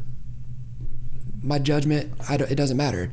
I like it, but I'm saying that doesn't even matter. The stories, man. The stories you're telling about Bo Jackson, stories you're telling about Jordan, the stories you're telling about all these guys, it's like, that's why things are what they were, because it's a story. And that's when like even the NBA, those dudes back in the 70s, 80s weren't making like a ton of money. And then it got to be like global, and then more money involved, and now look at what it is, you know? And I think a lot of it comes from understanding. It's like that stuff was just genius level marketing, you know? But that helps the whole entire community in the sport as a whole. If you take, when James is racing, if you take James and Ricky and make them into superstars, if you take Ken Roxon right now and Eli Tomac when they've been battling for the last 10 years and make that into into the stars of the sport throughout that time period, or whoever it is next, or, you know, whatever. But like Jeremy McGrath, you know, made Supercross bigger because he was such a larger than life person in the sport. Yeah. And that was important, like the story of it and the how cool it was. It's like all that matters. I think we'd benefit more from that in this sport than any of the other wacky, crazy ideas to like try to grow it. I don't think any of that stuff matters. I completely I don't agree. think that the sport needs much tinkering with as far as, you know, how everything runs, what we do. Yeah. I don't think we need to do any weirdo stuff with like weirdo points or weirdo like NASCAR chase stuff. Like that stuff is corny. It takes away from the prestige of it anyways. I don't think we need that. I think we just need more, and not tell. You got to tell them right though. That's the thing. Because when you try to tell a story that's not that interesting, it's annoying. So it's like, you know, but there's a lot of people in like our sport that have been through a lot of stuff, and if you tell it correctly, it could help. You know, and making people, you know, the way the marketing works, like you want people to think this stuff's cool. Because ultimately, as human beings, at the end of the day, you only like what you think is cool. Yeah, what the cool spectrum is different for everybody. Yeah. But if you think it's cool, that's what you're into. So if you thought this stuff was cool, or other people thought this stuff was just cool, then it'd be a little easier to get into it. You're not going to get people into it just from being like, yeah, dude, here it is. This is what it is. Come check it out. Like, I don't know. Like, yeah, all right, cool. I don't know anything about it, and I don't care. Because I know if I don't care about something, I really don't care. I'm not even going to give it a thought. So, I mean, if I think it's cool, though, I'm diving head first into it, and I'm knowing everything about it. So, I don't know, man. I just think and that's if that important. info's there, the way you market it. If that info's there, like when something hits and you're like, oh, this shit's cool as fuck, and then you start to dive into it, if there's nothing there, that's where it stops, you know. And Formula One was like that. I was literally talking to Jacob yesterday. We were talking about Ricardo, right? And then he's like, oh man, my chick fucking loves Ricardo. We started watching the Netflix thing. It's like, hey, DR3's always been that dope motherfucker. He's always been that guy. There just wasn't a Netflix series to tell the story. Justin Bogle has always been that fucking guy. Dean Wilson has always been that guy. AP has always been that guy. There's just not an avenue to tell the story. And all the time, dude, I always get asked like, oh, you know, what do you like write down questions? Do you... Motherfucker, I ain't arrogant enough to think that I could write questions about your life and your story. You know what I mean? Who the fuck would I be to write that? I can't write that shit down. I don't know shit. Your story's your story. I just need to be here and like let you tell your story. That shit is so much better than what I could contrive up, you know? Yeah, well, anything contrived isn't as good because it's thought about beforehand. Like, if you do an interview, this happened to me the other day. So I did a thing with Weege at Unadilla and crushed it. Like, because I just shoot from the hip, dude. I have no plan going in. Yeah. I'll say some, like, one-liners and stuff that maybe afterwards I'm like, dude, what am I thinking? But I'm not. My brain and my mouth aren't in sync all the time. One's moving faster than the other. So I'm just talking, dude. But I crushed it. And then the SD card, Tom's SD card, something happened, it broke. We had to reshoot it. And we were going to try to kind of hit the same things. And the first time I had no clue what I was doing. The second time, kind of knew what I was doing. Wasn't as good. Yeah. It wasn't bad, but it wasn't quite as good. You know what I mean? It's the same thing with all that. Like, it's got to be real and, like, it's got to just happen naturally. And, yeah, maybe it's not the best because maybe it wasn't that planned, but it's kind of how I live my life anyways. And, you know, whatever, man. Maybe that's why I'm inconsistent in life, but, hey, it is what it is, man. The thing too to go back to the James thing for a sec is like, it's not his responsibility to like be the black kid that's gonna change the sport and, you know, like be that guy. Because I watched the Tiger Woods thing. I'm a lifelong Tiger Woods fan. He's probably the greatest athlete of all time. And, you know, there was like a thing, whether that really came from his dad or not, like, it probably came more from his dad from a young age, but like his dad kind of had this plan for him to be the black athlete and to be the guy that changed the sport. And I mean, Tiger obviously decided to take that up, whether he wanted to take that up for himself and his own reasons, or whether he wanted to do it for his dad and to or just even like it was just a conscious decision. He'll be the only person that can ever know that. And it's not like and it's why like it's hard to talk about that stuff, because you don't want to put words in someone's mouth. Like, I know James, I've hung around James a lot, and I've never had a conversation with him about that. I can't speak from his angle, and it's also not fair for anybody to say like, hey, you're one of the baddest motherfuckers of all time, you're also black. Like, you could be that guy, and you should be that guy. No one should be able to say that to him. If he just wants to be another dude and be like, hey man, race doesn't matter, then like, fucking, he's right. But if he wants to be the guy that says like, hey, race doesn't matter, but it does matter, I'm a fucking black kid, and any black kid could do this. This is what we came through. This is the shit that we dealt with, and you can fucking do it. Like, that's completely on him. So just like, I just wanted to, I guess, circle back to that and say like, it's not his responsibility. He doesn't owe anybody. Jalik doesn't owe anybody. You don't owe it. Like, this ain't what that is. But it's like, if that's how you feel, and if that's what you want to do, and if there's value in that, then like, you can fucking do that shit too. Yeah, and I think every person makes their own decision on that and how they feel about it, you know, because you ain't walked in their shoes, so you don't know. So I'd try my best not to even attempt to know what somebody else should or could do, you know. And if somebody doesn't want to deal with that because they truly believe a certain way, then that's fine, man. It's all you, you know. For me, I mean, I've never been at that level that somebody like James is at, so I wouldn't even know the pressures that comes with just living your life normally, you know. Like, the pressure that kid was under when he was young was probably a lot, man. So yeah, I mean, never tell nobody else how to live their life regardless, you know. So like I said, as long as you're not hurting nobody else or doing anything illegal, why not? If it makes you happy, do it. Be that. There's also some illegal shit you can do that can make you pretty happy too. There's some dumb fucking laws in the world. But we don't do illegal things, ever. Never have. Never will. Never have, never will. So what? And if I'm ever on trial, play this back.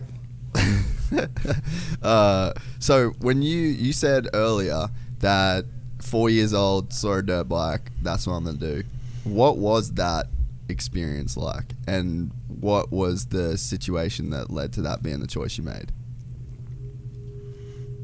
Well, when I was super little, like maybe, man, all the way back to being like 2, my dad, he rode, but more so just like trail riding, and he raced a couple times, but not really, but rode all the time. So I was around it.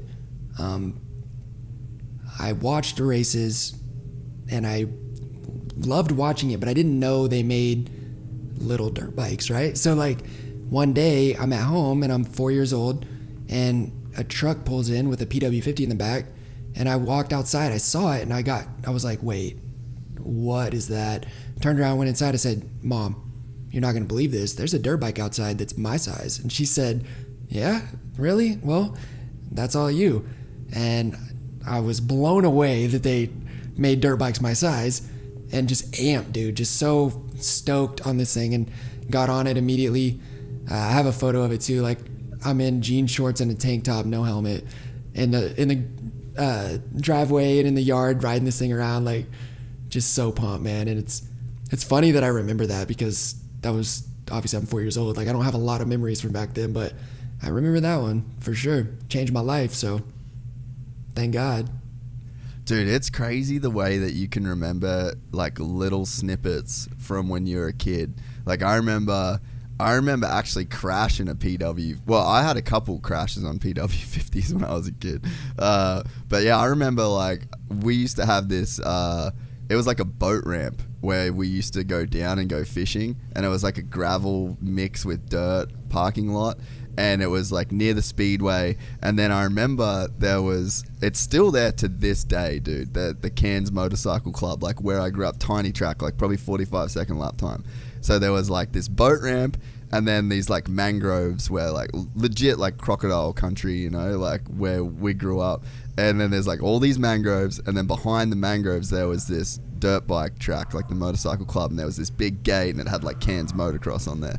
And I just remember like that was the spot. We lived just around the corner from it, and Dad would load up the PW50 and we'd go down there. And that was like the first place that we really like learned how to ride a bike. And same deal, man. I was probably like 4 or 5 years old. That shit is fucking vivid in my brain.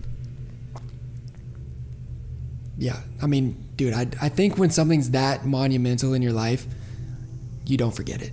I think when it's like, same thing with like trauma, big trauma, you don't forget that either. But also like good stuff that was big, like the first time I realized they made little dirt bikes, like, dude, come on. I was so lit. I was so amped up. Couldn't believe it. So, yeah, man, I don't have a lot of memories from back then, but I damn sure remember that one because it changed the course of what I'd be doing for the next however long I'm alive, however many years that is. Who knows?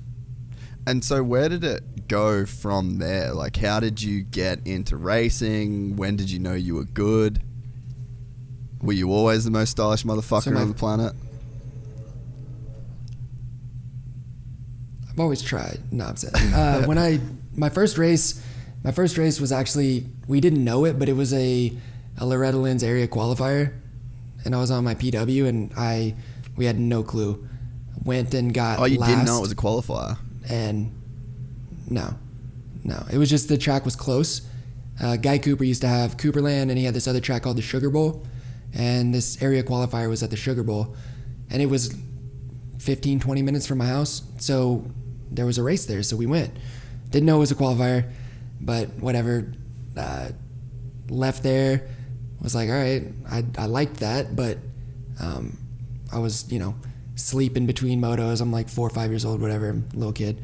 No clue what's going on, just like having fun. And yeah, from there, just started racing here and there, and then got a KTM, and then got a Cobra, and then by the time I was like 6, my dad was like, all right, well, shit.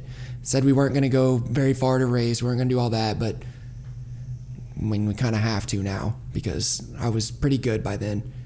And I remember when I was like 6 or 7, or no, I would have been 6, that's 4 to 6 class. Like I won my regional, I won a moto at a national, and from then it was like, all right, well, we're going to have to pretty much dive into this thing because I can't go 5 seconds without thinking about it. And my dad's like, well, damn it, he's pretty good at it, so I guess we'll give it a shot and see what happens. So from there, man, it's funny. Like I felt like I was always real close to it, but I never really was winning, at nationals and stuff, and didn't really get like a full team green ride till I was like 14. And I'd been, like I said, I was 6 years old. I think I'd won a national moto, so just took a long time to do it. A big part of it for me too is like Colt, same way. He didn't go all the way through, but dude, I went to school. I graduated from high school. Like it was hard to understand growing up that like, why is everyone like better than me? I feel like I should be better, but then I'm like, it's like I'm working a job and then riding on the weekends. Like I'm at school all day, come home, I'm doing whatever dumb stuff kids are doing, and then I'm racing every weekend, but like I'm not riding or doing anything remotely productive for like my career during the week, even all the way through high school. Like I didn't really have time. Like I took extra classes, and then I was trying to talk to girls and stuff. Like I didn't have time to be doing stuff. Like I would hit the gym and do all of that, and I'd ride when I could, but until I graduated high school, I didn't really start winning.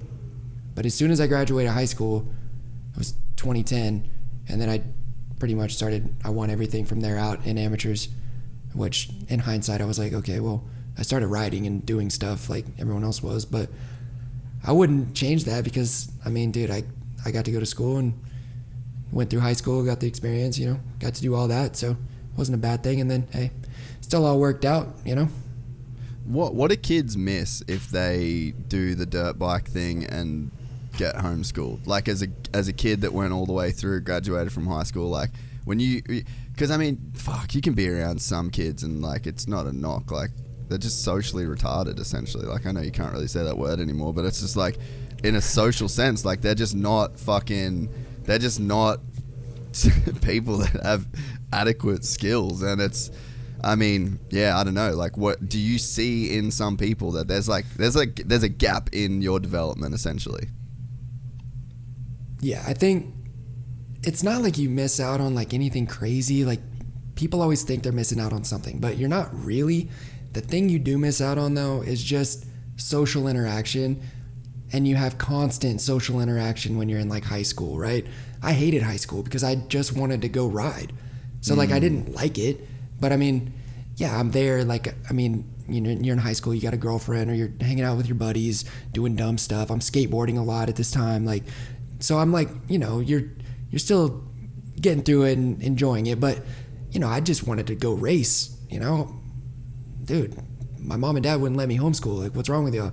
In hindsight, like, thank you. But, I don't know, man, just social stuff, man. Like, you got to deal with good and bad. You know, maybe you learn how to either diffuse or get into a fight, or you learn how to talk to girls or that don't think you're cool, you know, because a lot of us grow up only hanging out with people, friends and girls and all that already know who we are.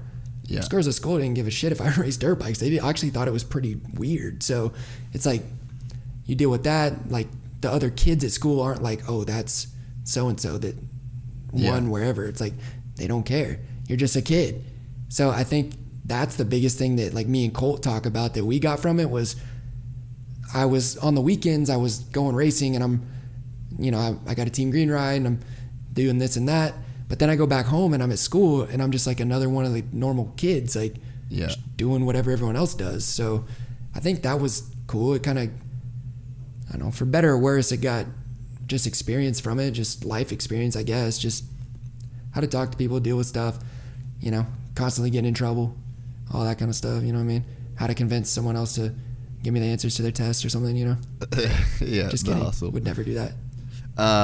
Yeah, I mean, that's kind of like one of the things that if I was a parent of a superstar kid, I would be tripping on in a way, is that, like, dude, fuck, school was rough for me, man. Like, that was not a fun place to be. Like, the day I got out of school, I showed up hungover as fuck to the last day of school, and I got my diploma smelling like shit.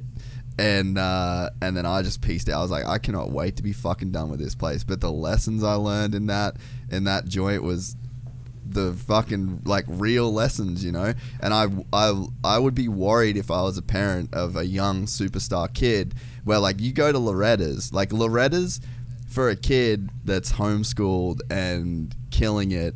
That's probably the most social atmosphere that you'll be in all year. And then you're this fucking stud at 14, 15, walking around Loretta's and signing autographs and like being the star. Like, hey bro, you ain't living in fucking reality. Like, if you go to school, there's some kid that's 2 years older than you that wants to fuck you up. Like, you're getting fucked up by that kid.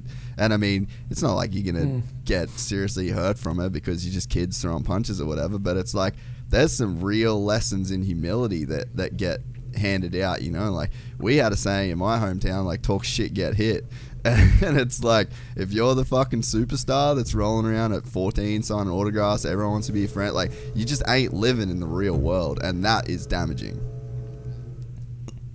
Absolutely. And like you said, I do think it just lessons in humility and how to handle that, you know, because it ain't always going to be sweet. And also, like you said, dude, I hated high school. I didn't like it at all.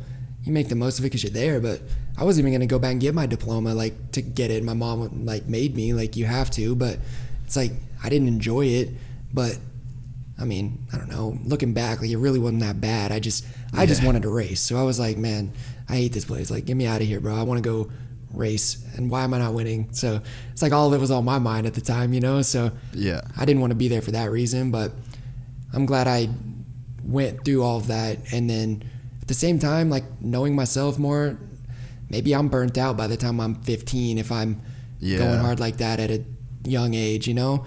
I need to be, like I said, like, stimulated and excited and stuff. And I think if I'm doing that monotonous grind from the time I'm 12, I'll probably just be like, man, I don't want to do this. So for somebody like me, like, who knows, man, that would have changed the course of my life if I had started too soon, where going through high school, I mean, I still turned pro at like barely 18. Like, it's not like I was old, you know. I just had other stuff going on for a little bit, and then I wasn't burnt out because I desperately wanted to be doing that, like, so bad, because I couldn't, because I was at school. And I just, all I wanted to do was get out of that damn place and go start riding, you know? So it was good. It makes you just, you know, you're hungry because you want what you can't have, really. And at that time, I couldn't just go be a dirt bike kid. Yeah, dude. No, it's so true. And you know, I think too, like I look back at high school now, or just like school in general, and I mean, so much of the dope shit in my life, like my taste in music, like, man, Chronic 2001, like getting that CD and playing that in my Walkman, and like not really even getting all of the weed references and the, you know, like the sex references, but just like feeling the beat and loving the way the shit run. And I'm like, I could rap about all this gnarly shit that I didn't know about, you know, like I could fucking rap these lyrics on that. That was like a thing that came from two friends that I know, like Lance Grimmett and Zach McCauley. Like they were the two fucking whitest black kids I ever met in my entire life.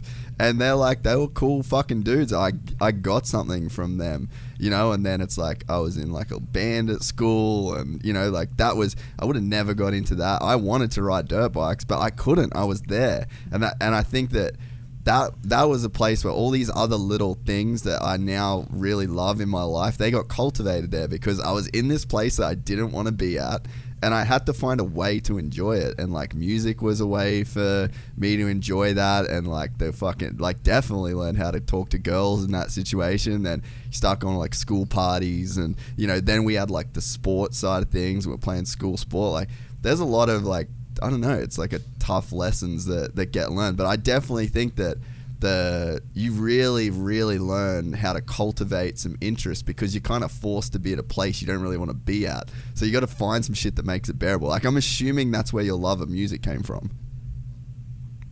Yeah, and I mean, I was always kind of like a little bit of a weirdo. Like I was always kind of like doing my own thing. Like I never really wanted to be like a part of whatever the crowd was, you know, just growing up.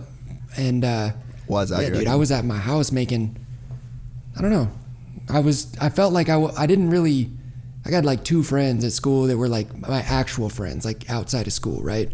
And, you know, speaking of the topic we were talking about earlier, one of my good friends throughout high school, his name was DJ, black kid, and he rides every single weekend now.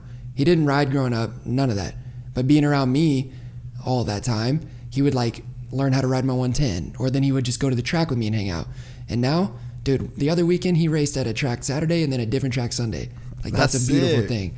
It's so amazing. It's so amazing to see how like into it he is, you know? So I guess it's maybe not having like a lot of, I didn't go to a big school either, you know? So I'm from a small town in Oklahoma, not a big school, not very diverse really. So I've always had kind of unique interests compared to the people I was around growing up.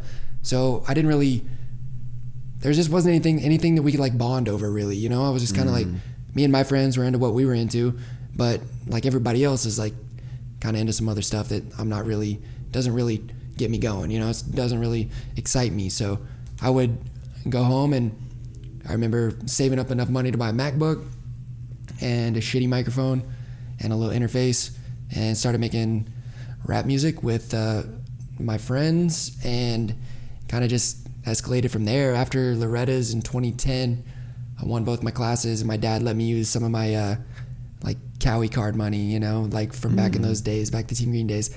Got to use some of my money, and there was like a little shed out back that was like, had like a concrete floor and had sheetrock on the walls, and he helped me build like a little booth in there, and like I used that money to like make my little, like a little studio setup. So like my last couple of years of like high school, like that's where I was at.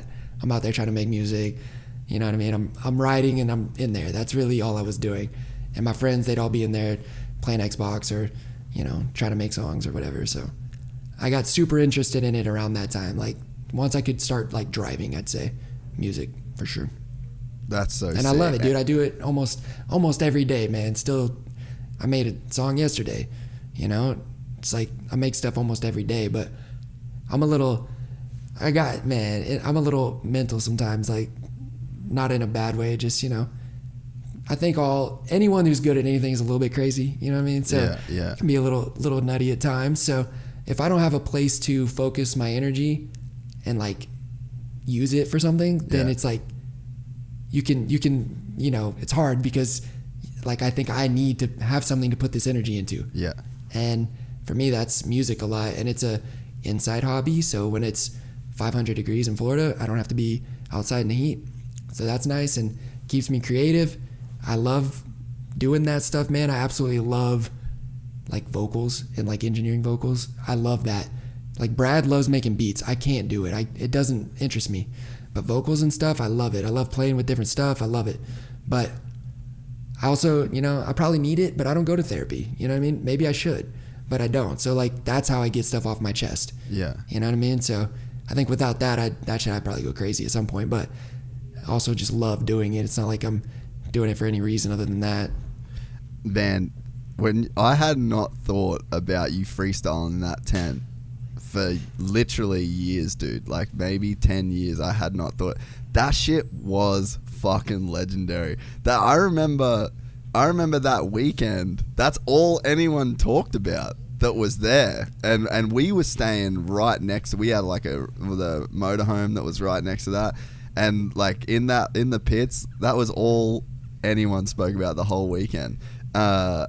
What after that, like why did you just keep it so separate? Did you think the industry would think a certain way? Like you wanted to keep it secret? Cause like, I don't know, I'm kind of mad at you for fucking keeping that shit from everybody. Yeah, I don't know. I think, see, the thing is like you just said, with that whole thing, I didn't think about it, I just did it. I'm the same way with my writing. I'm the same way with making songs and writing as well. If I think about it or I try to like plan something, I'm not into it. And it's like, it's just not the same. But if I'm just fully myself, luckily there's been enough people that have been able to at least understand where I'm coming from, or at least maybe there's people like me that have been able to get it and they will support it. And just being myself is the best thing that I can do, because like people talk about my style on a bike, but dude, I don't practice my style on a bike. That's just how I ride. I don't know. Like, yes, I work on technique stuff, but when it comes to like doing other stuff, like, I don't know, I don't practice that. I just do stuff. You know, this type of music that I make, like been making stuff lately that's been a little different, but it's not on purpose. It's just like, I don't know, it's just what happens. And I think for me, some people don't have to really think about things, because I'm the type of person that needs to just function off of like instinct and just do things, because I know I've got a decent compass on what's cool and what isn't, what's right and what's wrong. So I don't feel like I'll stray too far from that. So I don't need to really think about it. I just be me, do what I do. When I was younger, I don't think I had that. I never really lacked like confidence, really. Like my friends mess with me about being delusional sometimes, but I don't think I really lacked confidence. I think I just I had such a one-track mind on being a champion, and that's all I had wanted. I wanted to prove myself, prove that I deserved it. Felt like I'd been overlooked a lot growing up. I wanted to prove myself, and I was willing to do whatever I had to do it. I think it's not really a coincidence that like 2014 was a good year, even with all the injuries and the drama that came with that leading into the season. That's the year I made my first songs. Like I made songs, but that's the first year we put anything out. Yeah. Like me, Garrett Merck, Brad Frace, we put out the PAK EMH album, and in hindsight, that album makes me cringe, because I didn't know what I was doing yet. Like it's not that good to me, but it was a moment in our lives that I'll never forget, because it was a moment where I felt like I kind of started to understand like who I was and accept it a little bit more. Like, okay, I can just be myself, because for some reason people like this stuff. I don't know why. We did that. We picked Garrett up from the airport. We drove to my house, and my spare bedroom had like a microphone and Brad's computer in it, and we made that whole thing in about 4 days. Brad mixed it, made all the beats. We laced it together. We had one of the homies make the cover, and we just put it out. We didn't even think about any of it. Like, we did all of it so quickly. We just did it, boom, boom, boom, gone. And then whatever. So it's like, all right, that through life, you learn things by dealing with stuff like that. Like, okay, I need to get comfortable being me, because that's fine, because I can't do something else. I tried being serious. There's one point when I was super young, where I was like, people were giving me a lot of shit for being me a little bit. Because if I'm not getting the results, I felt like when I turned pro, it wasn't like I was James Stewart or Ricky Carmichael, but I had a lot of pressure from like the people around me, like, why aren't you winning? You know, and I was like, well, shit, dude. My second Supercross I ever did, I won my heat and I got on the podium, you know? So I'm like, what are you guys pissed about? Like, I'm like just turned 18. I'm just out here having fun. You know, this is all new to me. I'm just having a good time. And so I felt like maybe there was a lot of pressure, obviously from myself, but the people around me too. Like, if I would come back from an injury and get 7th, it was like, well, what was that? But I'm like, well, I don't know, dude. Tried. You know what I mean? Seems pretty good to me. I don't know. Yeah. Yeah, but like, I think that kind of made me, being so young, I think that kind of made me like pull back a little and say, yeah, okay, well, fuck it then. I'll just keep this shit to myself. I'm still going to do it and I'm still being me, but like, I guess I just won't show everyone all the time. Like, I don't know. Like, I don't want to listen to it. But now that I'm older, I truly don't care, strictly because I've been through a lot. I've seen a lot. I've lived a lot of life. I'm okay with who I am, so I'm not worried about it. So I'm fine with being open now because I'm a grown man. I don't have to answer to anybody. Like, yes, I do have bosses, but I mean, I do whatever I want every day, you know? So, I mean, I can just be myself and it's fine. I pulled back a little too much because I think I would have been a lot better off marketing-wise, all of that, if I just been me, because, you know, with a little bit of results and a lot of bit of personality, I think you can get some stuff done. And I never really lacked that. I just didn't really show it, you know? Yeah. So I've always been the annoying guy on the gate trying to mess with everyone. And even down in that environment, I'm just like messing around because it's like, I don't know, I'm like the biggest smart ass out of all my friends that I've ever met because I'm just super sarcastic. I think it's funny. Like, I don't know. But when you hide all of that, then you kind of shoot yourself in the foot. Yeah. Which is where I think the younger kids aren't going to have that issue, you know? Because then the fans of the sport, they're getting older, but also it's people like me now. Bro, don't be so boring. Like, I don't want to see that. Yeah. Like, the older generation thought that was cool, but pretending like you're tough all the time isn't cool. No one thinks that's cool, dude. Like, I got problems. You got problems. It's fine. I'm not going to sit here and make excuses about my life or cry about it, but I got these issues. Guess what? So does other people. So maybe, you know, maybe that'll help other people get through stuff, you know? Even the music, like, I'm pretty open in that stuff, like, which is scary to put that stuff out because I'm an athlete and I don't want people knowing my personal stuff. But, I mean, I don't know how else to make stuff. And if it turns out to be good, I just end up saying, well, I'm doing it, whatever. And it's uncomfortable, but then I'll have people hit me back and tell me, like, they're going through the same thing, or like, that was whatever. And I'm nobody, dude. Like, no one listens to my stuff. So the fact that even a couple people were even remotely affected by it is like, it's amazing. It's a beautiful thing, dude. So it's obviously not why I do it, but it's a nice bit of sprinkles on top of the cake, you know? It's like a very cool thing.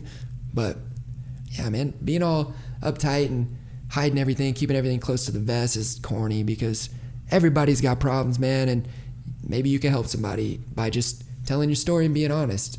You know, being honest is all you can really do.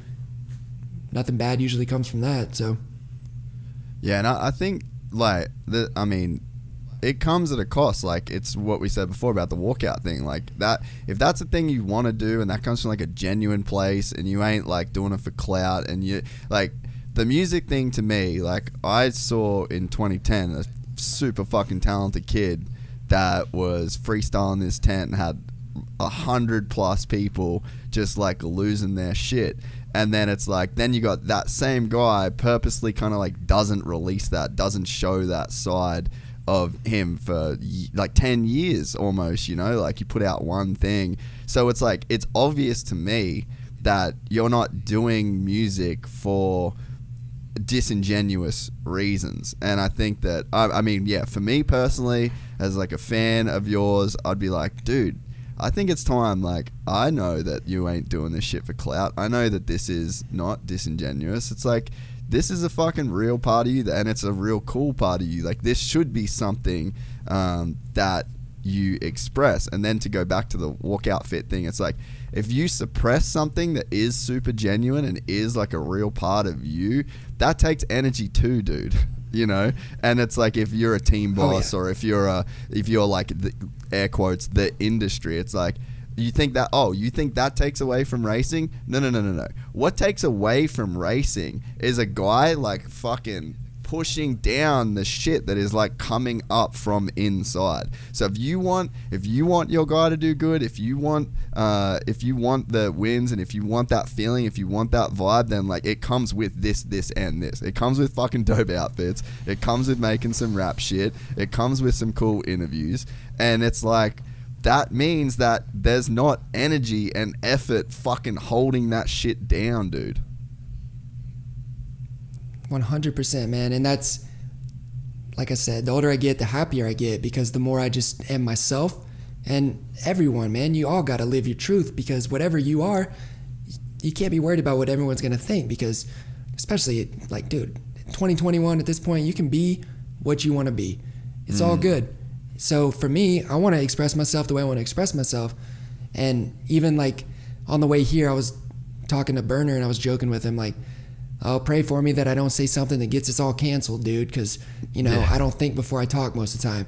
And he's like, he goes, you of all people don't need to worry about it anymore. And I'm like, nah, I'm not. I'm just kidding. And he's like, just do what you do, man. Say whatever you want to say and do your thing, because I don't know, it's fine. It works. Just be you, man. He's like, we don't care.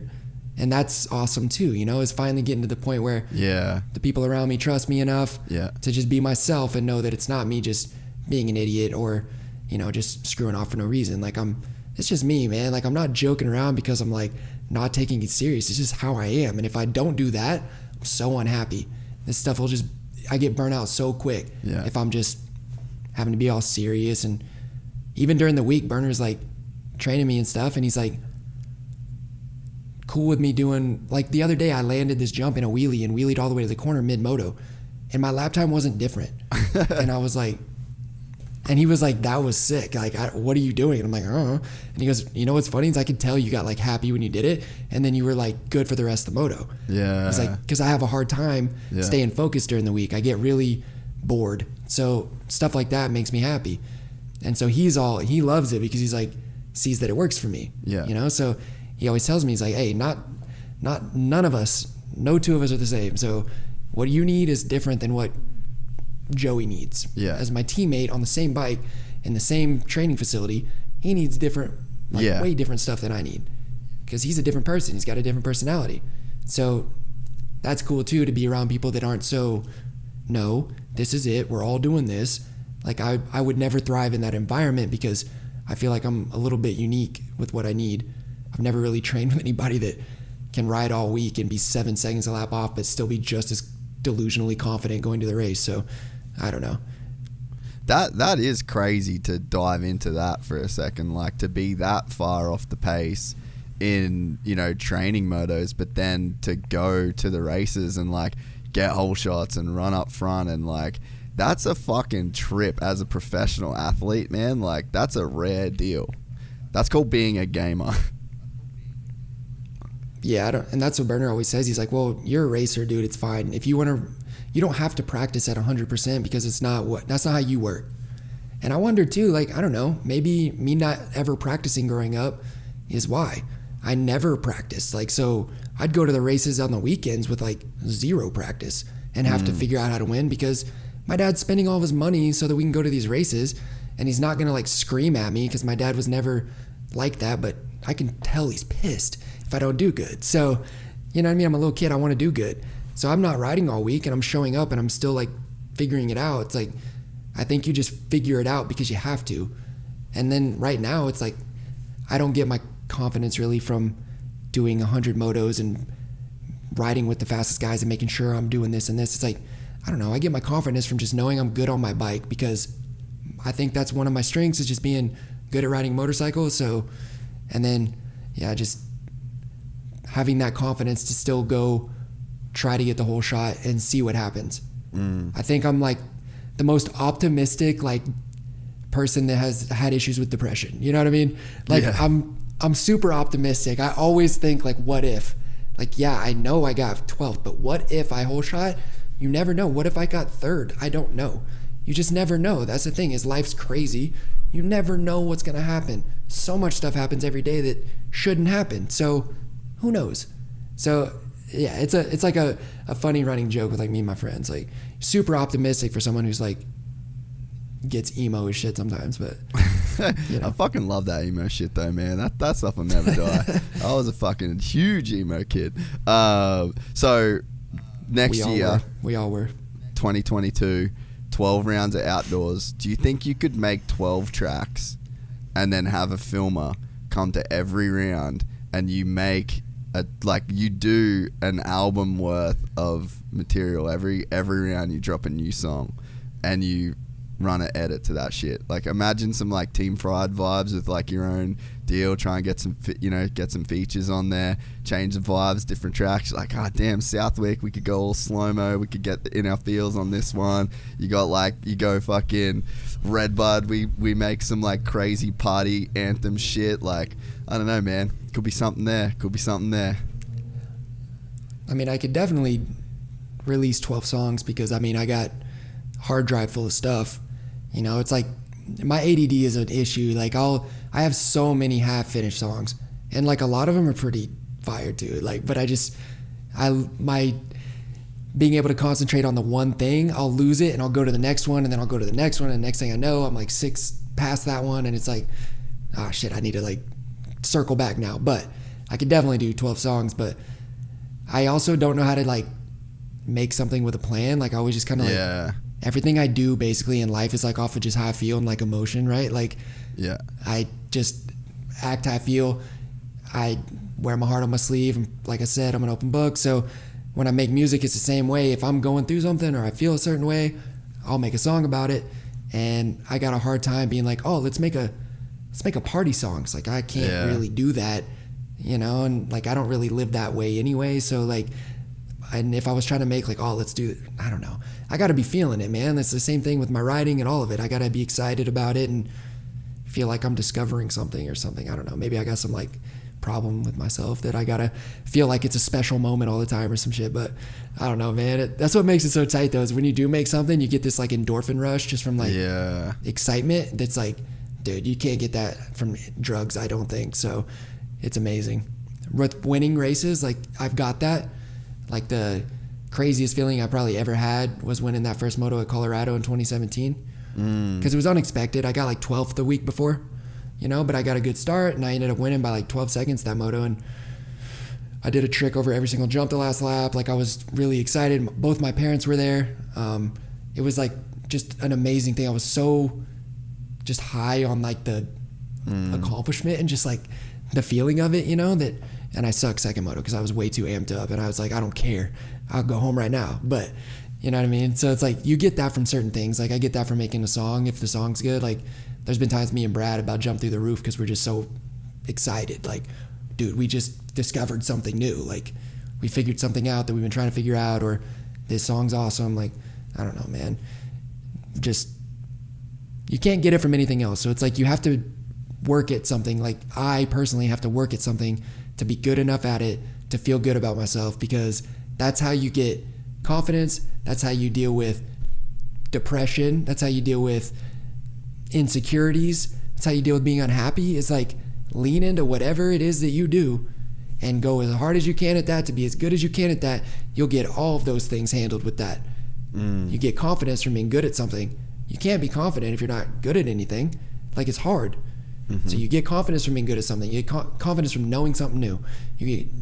You shed insecurities by being comfortable in yourself, because you know that, you know, you're good at something and you don't have to prove that you are trying to be somebody, you know who you are. So that's kind of the biggest thing I've learned too. Just lean into whatever it is that you love and you're good at, because money isn't going to fix it. You know, a relationship isn't going to fix it. A different job's not going to fix it, but whatever it is that you love and you're good at, leaning into that and being as good at that as you can be, and having some accomplishment with that, that'll fix it. That helps. Nothing fixes everything, but that makes it easier, you know? So for me personally, at least, like I said, can't speak for everybody, but for Justin, Lucas, Bogle, I can say that has been like a big thing for me just through that life learning. And I don't know, I think it's kind of a solid foundation to stand on. Just whatever you love, treat it right, man. Yeah, no matter what it is. I totally agree, man. And I feel like there's like the wheel of progress isn't a wheel, it's a flywheel. Every single revolution that thing builds, the weight of itself, the way that shit's built, that shit starts to generate its own momentum. And that is such an undeniable factor. And if, like, for me with jiu-jitsu, right, and it's the exact same with motocross and this podcast, like I try and have like these 5 verticals in my life.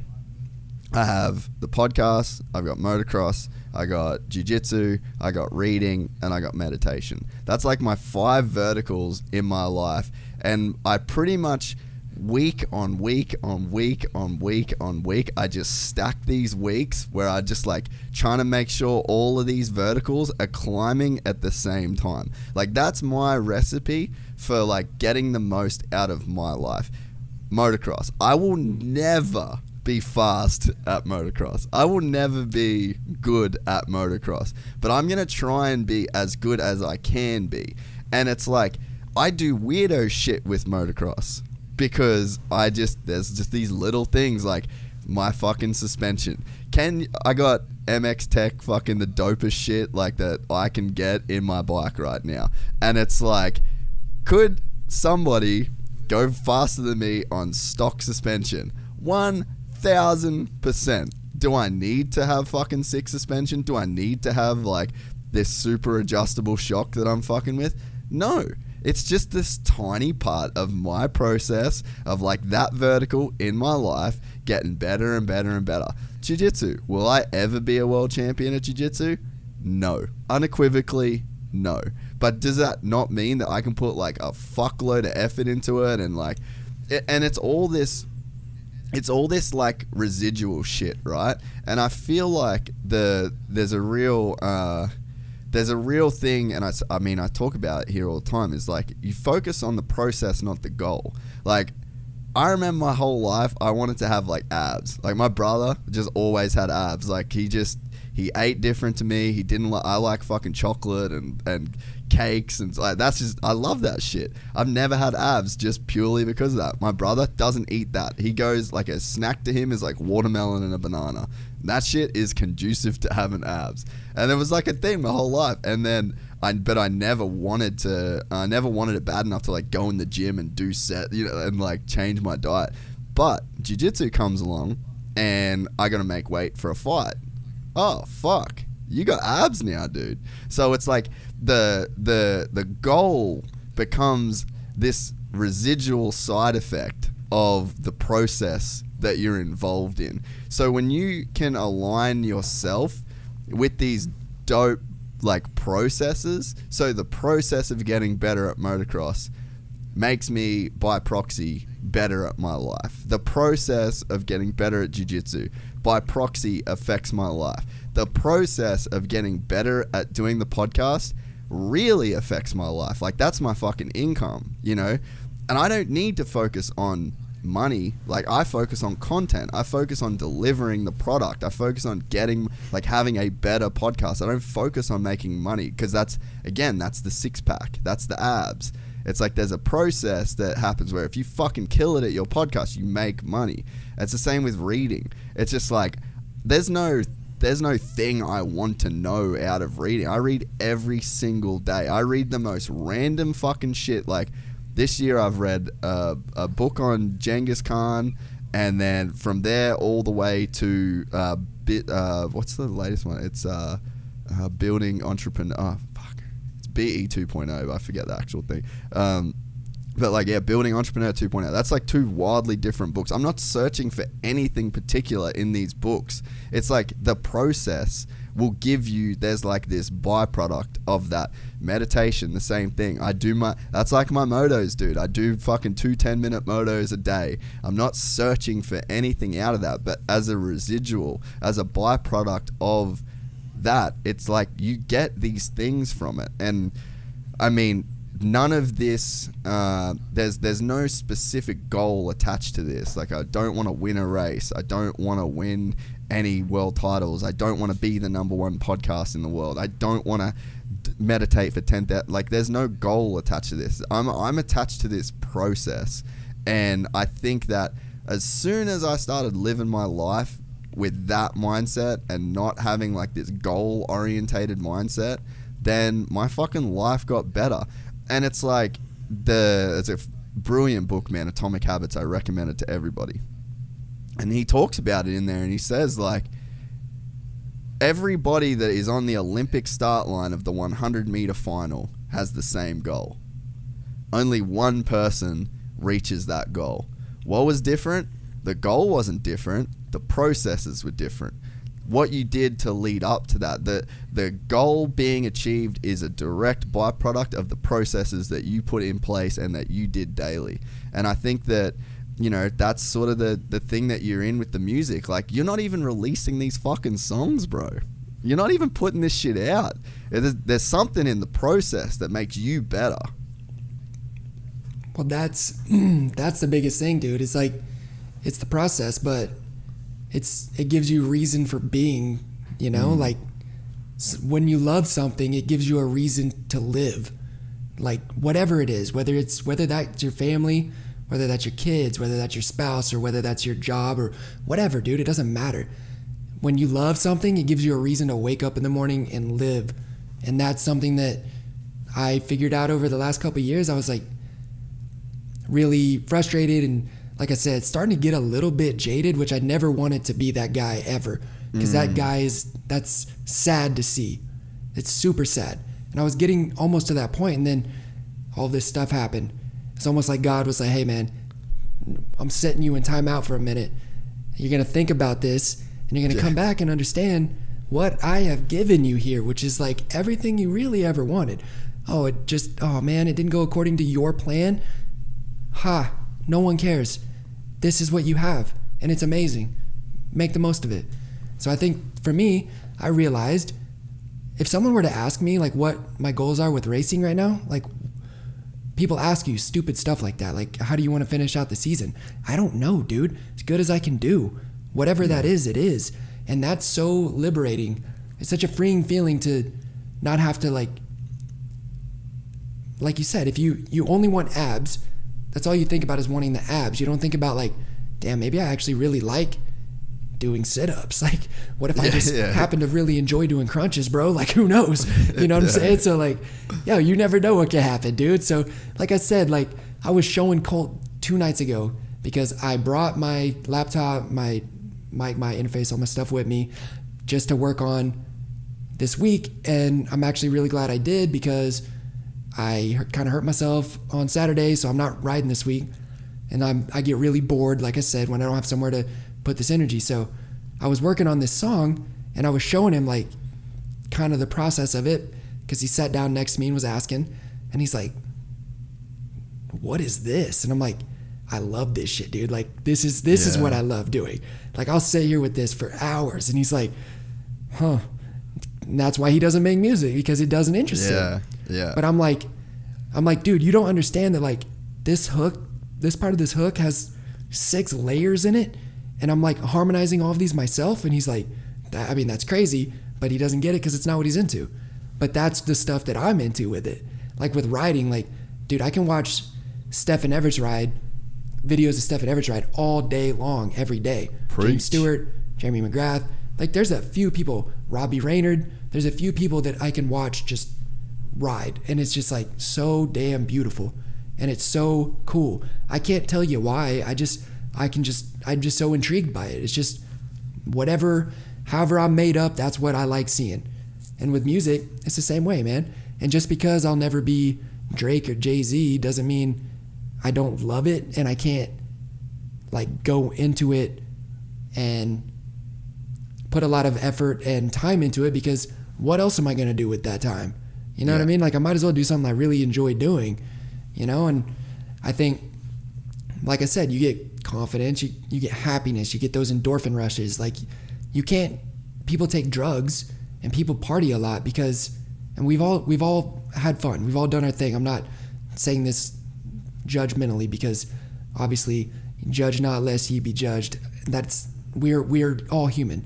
I've had my fun in my day too, but you try to get that feeling from other things because it's hard to get it outside of yourself. But when you get it, it's so amazing, and you can't even, you can't get it from something else, you know, because it's a mix of like happiness, confidence, achievement, like all that stuff, man. It's like, dude, if we could just accomplish something cool every day, we wouldn't need Lexapro, you feel me?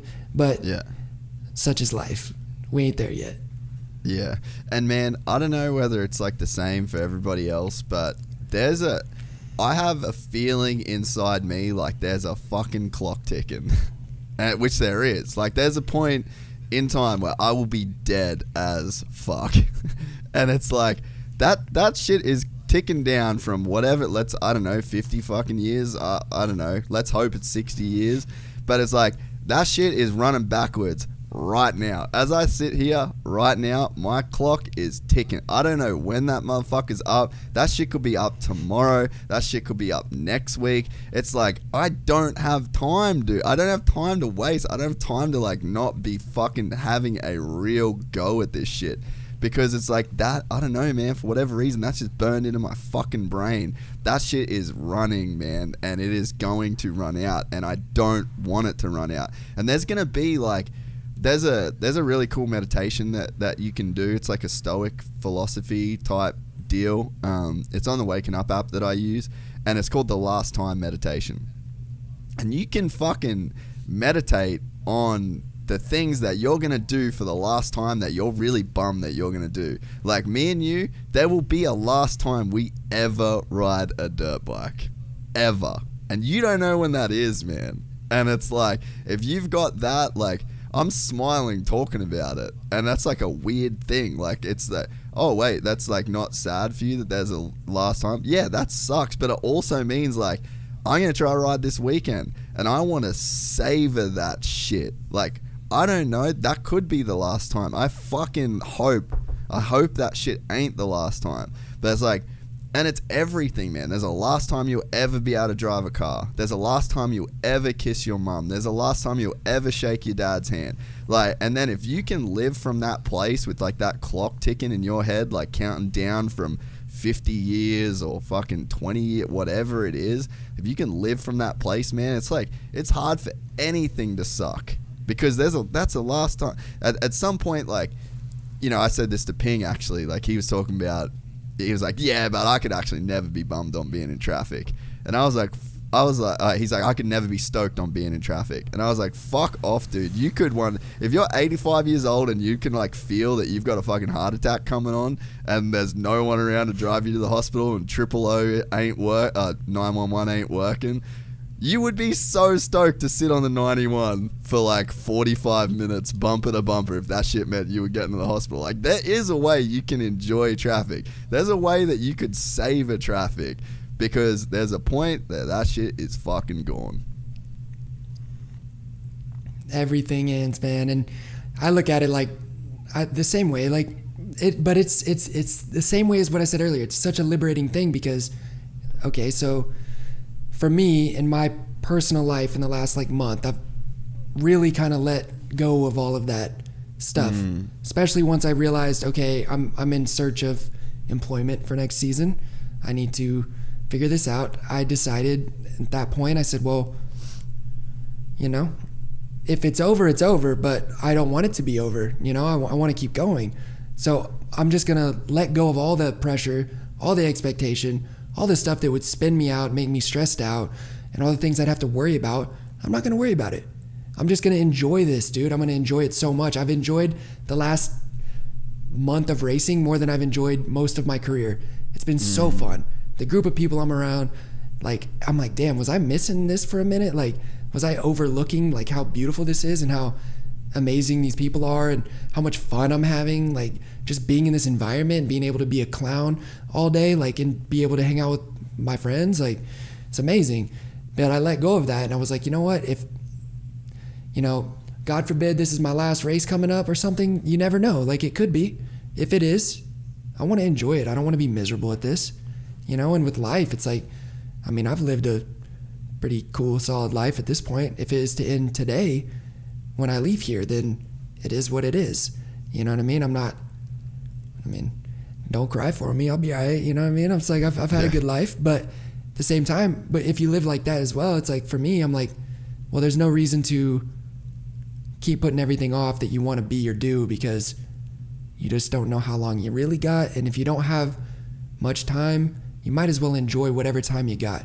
And everyone says like they'd want to know if they were going to die. I don't think I would, because I already kind of do whatever I want all the time. You know, like I said, I make music almost every day. I ride all week. Like I race on the weekends. Like what else would there's nothing else I'd want to do with my life. My friends that I'm around, that I talk to every day, I love to death.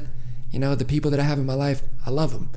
I don't really have many people around. I have a bunch of excess people around. Baggage. So like, yeah, excess baggage, man. I got nothing but people I love for the most part around me. I don't only do really things I love doing. So like, that's amazing, dude. If I die tomorrow, like whatever, I've done exactly what I wanted to do for practically my whole life. It's all good. And if you can get to that point where you realize that, and you know, and maybe that's not how a lot of people's lives are, and that's another thing. I understand how fortunate I am to be able to have done that, because like, what the hell, dude? Like my dad got up at 5 o'clock every morning and went to work. You know, he didn't want to do that, but he did it to provide for the family and take me racing and stuff. So I know it's not like that for everybody, but we all like something. We all care about something. We all love something. So whatever that is, man, that's got to be the main thing. Have you thought, I agree completely. Have you thought about what you'll do next year if you don't get hired by anybody? Like, have you put much time into thinking about that yet, or is that cross the bridge when you come to it kind of deal? Because I think that you're cool enough and you've done enough in this sport that if you decided to show up at A1, like running your own program and doing your own thing, that like, I mean, I personally would care enough to really want to see what went down when you've got to A1. And I feel like there's a fuck ton of other people that would be just as hyped. Like, I don't need Justin Bogle sitting under a semi.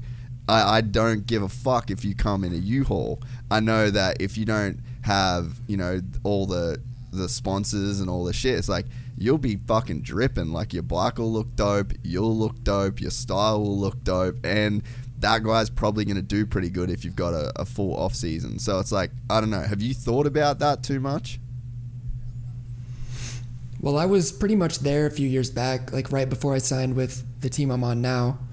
Me and Jimmy were putting together my own program because I had that terrible year in 2018 with JGR, and I didn't really get to race for them. So obviously I didn't get to keep my ride. And then going into the next year, I had nothing. Like bottom of the barrel. So we had a lot of good people around and sponsors that stepped up that we had relationships with, a lot of people that didn't really have to do things for us that they were doing. And then at the, you know, last minute, I went out and rode the KTM the Tuesday or Wednesday before Anaheim won that year, and then I raced for the team. But I've been there before, so yeah, I mean, I think I'll do whatever it takes. I think I'm going to end up having a landing spot. So I'm not super concerned about it at this point because I don't think I need to cross that bridge yet. But when I'm done, yeah, I've put some thought into what I would do next. And, you know, I have some ideas, but we'll have to see like kind of how it all pans out, because I know for a fact that I want to race right now, and I'm very motivated to get some stuff figured out with my life so that I can be better. I'm very motivated to figure out just all the little things, that get rid of the Epstein-Barr stuff and like figure out a way to finally get over that. Figure out a way to just be more fit. I don't question my ability riding. I don't question my racecraft. I don't question any of that. my fitness has been the issue for me. The main issue, I guess. And that's not, so that's not through like a lack of training or trying. Like, are you just like physically having problems with your body and like your body responding to shit? Yeah, I mean, I've been dealing with this stuff for a few years now, like, and I feel like I get over it and then I don't. So I'm working with people that are super smart, even just like diet, nutrition, lifestyle stuff, trying to just get all my ducks in a row so that I can just be fit again, because I feel like if I could just be fit, it's obviously more enjoyable as well, and I feel like I could do better. Yeah. And even if I couldn't, I just would rather end it all looking at myself in the mirror like, hey man, we did what we could do, is what it is, we tried our best.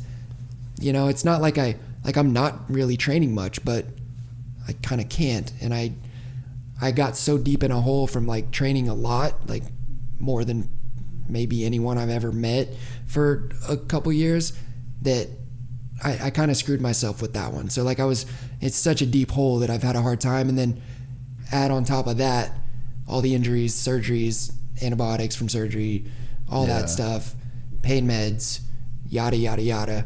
And it's like the body just takes an insane toll and just has a hard time bouncing back after 8 years of that, you know?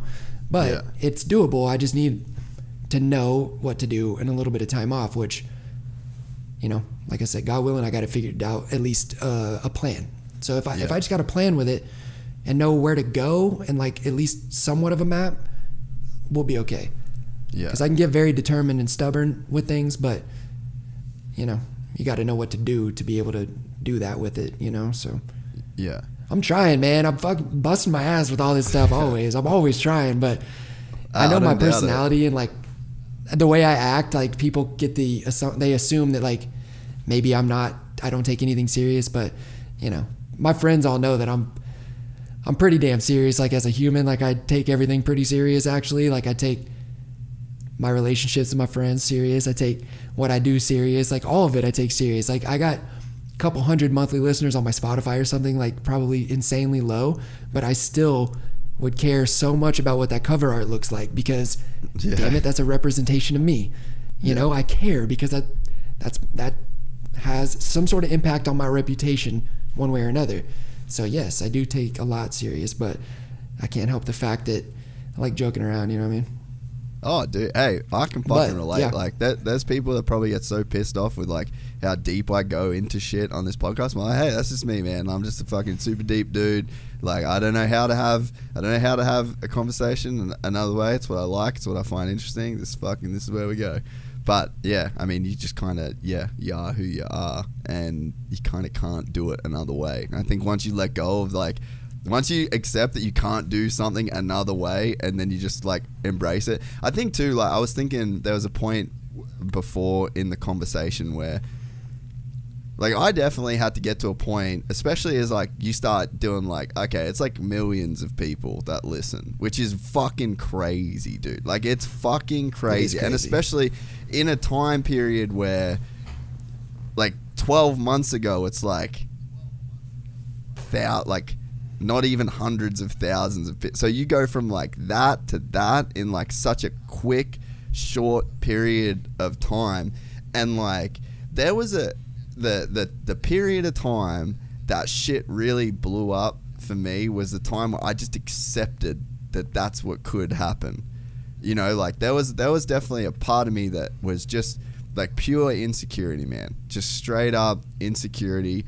I'm not good enough. I'm not enough at this. People won't really like me. I don't really want to deal with the press. Like when we were talking on text just like yesterday, I was like, man, it fucking sucks. Like there's so much shit what I say where I fucking hate that people hear that and that many people hear it and that many people know it. Like that sucks to me sometimes. But you just have to accept that like I can't be any other way. And like I've done it, and it's like lean the fuck in and just do the best that you can at it. What will be. And I think that there was a long time where I was just kind of fighting that. I just didn't accept this job all the way, I guess you could say. But now it's like I'm just in a position where I'm like, whatever, dude. Like this thing fucking blows up and it gets even bigger than it is now, cool. If it doesn't, cool. But like, I'm just gonna come. I'll do my best. I'm not gonna hold anything back. I'm not gonna pull any punches. And like, I mean, even, you know, like, I'm fucking thinking about moving back to the US. Like, I don't really want to do that, but like, that's the direction that this thing's going. So it's like, do you just embrace it? And again, it's like that flywheel, you know what I mean? It's like, this shit's got its own momentum now. And it's like, if you deny that stuff, if you cut yourself off from that momentum, if you decide to fucking, you know, you're either on the ride or you're off the ride, I guess is what I'm trying to say. And it's like, you can live in the middle, and that's sort of what I was doing for a while. Like, I was doing it, but I was doing it and trying to be protective. I was trying to play it safe. I was trying to, you know, like, not expose myself to too much of the risk, not put myself too much out there. It's like, you can't do that, dude. It's easy to stay in the middle, right? Because it's comfortable. You don't have to give too much of yourself, but you can give enough of yourself to get somewhere with it. I think every human being, I don't care if you're the most confident person ever, everyone's got their insecurities, whatever they are. We all have them, dude. So that's like another thing to think about with me. I'm like, if I'm insecure about something, everyone else is insecure about something too. It is what it is. Whatever. We all got our stuff. Like, nobody's perfect. God's working on all of us. You know what I'm saying? We're out here trying to get better. It is what it is. That never ends. Like, that never ends ever until you die. You have to just, I think the way to do life, like the best way, is literally wake up, do as good as you can or whatever the hell you do, and then go to sleep and then do it tomorrow. Yeah. I don't know. I don't think it's any more complicated than that. It's not any more complicated than that. Like, this whole thing is so simple. Human beings are way too smart, and we just figured out ways to overcomplicate every single thing that we do when none of it's that complicated. Like, this podcast is blowing up, and like we've spoke, I've known you for over a decade, and you didn't see this in your future, but it's like, I don't know, am I naive enough to believe in destiny? Or is that like a thing? Or is it like, if you're meant for something, you're meant for it, and you're going to just find a way by circumstance or chance? It doesn't matter. Like, you find a way to be whatever you're supposed to be, I think, you know. And I hate saying stuff like that, because I know it sounds a little corny, but like, whatever, bro. If it's corny, it is. But I think it's true. Like, you find a way over time. Things happen, the wind will blow you a certain way until you finally, you get slapped into place enough, and then you end up where you're supposed to be the whole time. How are you going to know that? Like, you don't know. And even like being open about things, dude, like the most played song on my album that we put out last year is the one that's like the one I was the most like weird on, because it's like a little slower. It's more like not corny, but it's more just like personally about something, I guess. So it's just like harder to let go and do that. But then that's the one song that's played by far the most on every platform of mine. So I'm like, okay, well, if I wouldn't have put that one out, then nobody would have heard that one. And clearly some people actually like it. So same thing with the podcast, dude. It's blowing up, but whatever. You're just being you and doing whatever you do. No, not everyone is going to like everything. And that's fine too, because that's just not how humans are built. Ain't none of us the same. So some people are going to talk shit and tell you they hate your podcast and can't stand listening to you talk and your face is ugly. And then some people are going to live and die by it and absolutely love what you do. So it's like, you know, for all of us, for me, for you, for everyone that does anything at a level that we're at, it's like, you can be you, and it's okay for people to not like you. It's okay, because that's going to happen either way. It's fine. Yeah. Because I don't like everybody either. I don't like everything. That's okay. Everyone can have their own opinion. You know? It's fine. The thing that you said about... spinning regardless, man. For sure. The sun will come up tomorrow. What you said about releasing the song, the most personal song, is the one that hit with everybody the most.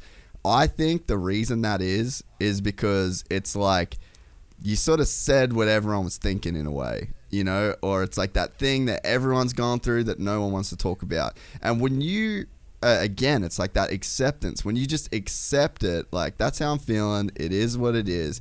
And it's like a thing that you probably wouldn't really talk about, and like most people wouldn't really talk about. It resonates because people know that if it was them, they wouldn't have said it. and that's where respect comes from, because people respect the fact that it's like, oh damn, like I wouldn't have said that, you know. And it's like, dude, that's one of the reasons why I try to be so transparent on this podcast. Like, yeah, I fucking do drugs, I party, I smoke weed, like I do jiu-jitsu every day, I do this, I do that, I fucking meditate every single day. Like, that shit can be fucking lame to you. You can be anti fucking weed, you can be whatever, but it's like, I'm just fucking saying it because it's the truth. And I think that, you know, it's like, I always think about people like Madonna or Lady Gaga. Like, they're fucking freak shows, dude. Like, that ain't the normal person. And they're like putting themselves out there. I'm not comparing myself to them in any way, but it's just like the sentiment of them going like, I'm gonna do this thing that is like culturally unacceptable or super fucking out there and weird. But then people latch onto that because there's like a little bit of themselves that like knows that they're not comfortable to do that, and then they respect that shit. They're like, fuck, I want to be that. And then they start to feel like, she's a voice for me, Madonna speaks for me because I'm not in a position. Or, you know, there's people like that would fucking love to be as open about weed as what I am. Like, that shit helps. That's a supplement to me. Like, I think that is the same as doing fucking, I take glucosamine and magnesium and fucking cannabis. Like, that's a fucking thing that helps that's a supplement regime, you know? And there's people that aren't fortunate enough to be in a position where they can say that shit, you know what I mean? And even the stuff like, you want to talk political shit, like there's some people, they just, for the circumstances in their life, like they can't be open with their political views. And then when you come along and then you're down to be real about that shit. And I think that's what happened when you did that interview, man, and you put that shit on your post. Like, the first comment I saw was AC. He ain't in a fucking position like that. He can't say that shit the way that you can. I mean, he can, but right now he doesn't feel like he can, you know? And it's like, that's why you got the love that you got on that fucking video, bro. Is you said the shit that your peers don't want to say. Like, they don't feel comfortable to say that. They don't feel like they're in that position in their career. So, I mean, I think that's why that song hit, that interview hit. It's like, when you can step outside of that box and you can give people a little bit of the thing that they wish they could say, that's what hits. Well, that's a interesting thing to stumble across as well, right? It's like the most open and honest things that I've done are the things that the most people have responded well to. Yeah. Like, when the more open you get, the more you get better at doing this, the more people like it. It's like, okay, so if I'm just open and myself, like, whatever, you know, obviously everybody doesn't feel like they can do that or be that. And honestly, not everybody should, because not everyone's personality is that way. Yeah. That's just how I am. I'm very open. I'm down to talk. I'll do whatever, right? I like being on camera. Like, I'm cool with all of that. Where somebody in, I don't know, maybe even like an Eli, he's like a lot more secretive because that's just his personality. It's not that he's probably doing it on purpose. It's just, he's just more of a reserved type of person. Neither way is right or wrong. It's just different strokes for different folks, man. We're all different. So I think for me, understanding that maybe that's something that I'm supposed to be doing. I don't know. Yeah, I don't know. Maybe I'm supposed to be like that because I have a lot of experience. I've been through a lot of stuff, good, bad, ugly, indifferent, you know? So I think if I kept it to myself, that would be slapping God in the face for all the lessons he was trying to teach me, you know what I mean? And can't be doing that. So I'm learning more the older I get. Like, just being, for me personally, just being honest and open about my circumstances and what I'm going through. People relate to it. The people that are fans of mine relate to it. Whether everybody does or not, doesn't matter.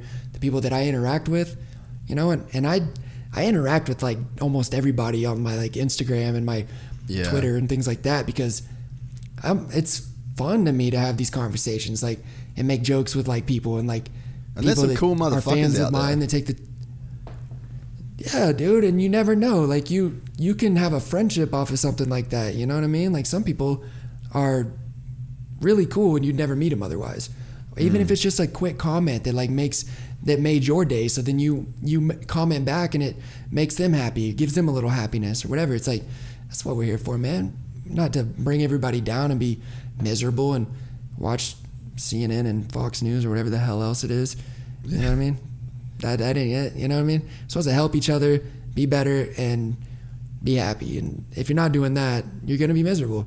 So that's why, like, I've started interacting more and just being myself because I've always wanted to, and it's been so much more enjoyable. And whether it's good or bad, like, what the thing is when people talk shit too, there's always a little bit of truth in what they're saying, you know? Yeah, so like, true. It hurts only because it's kind of true.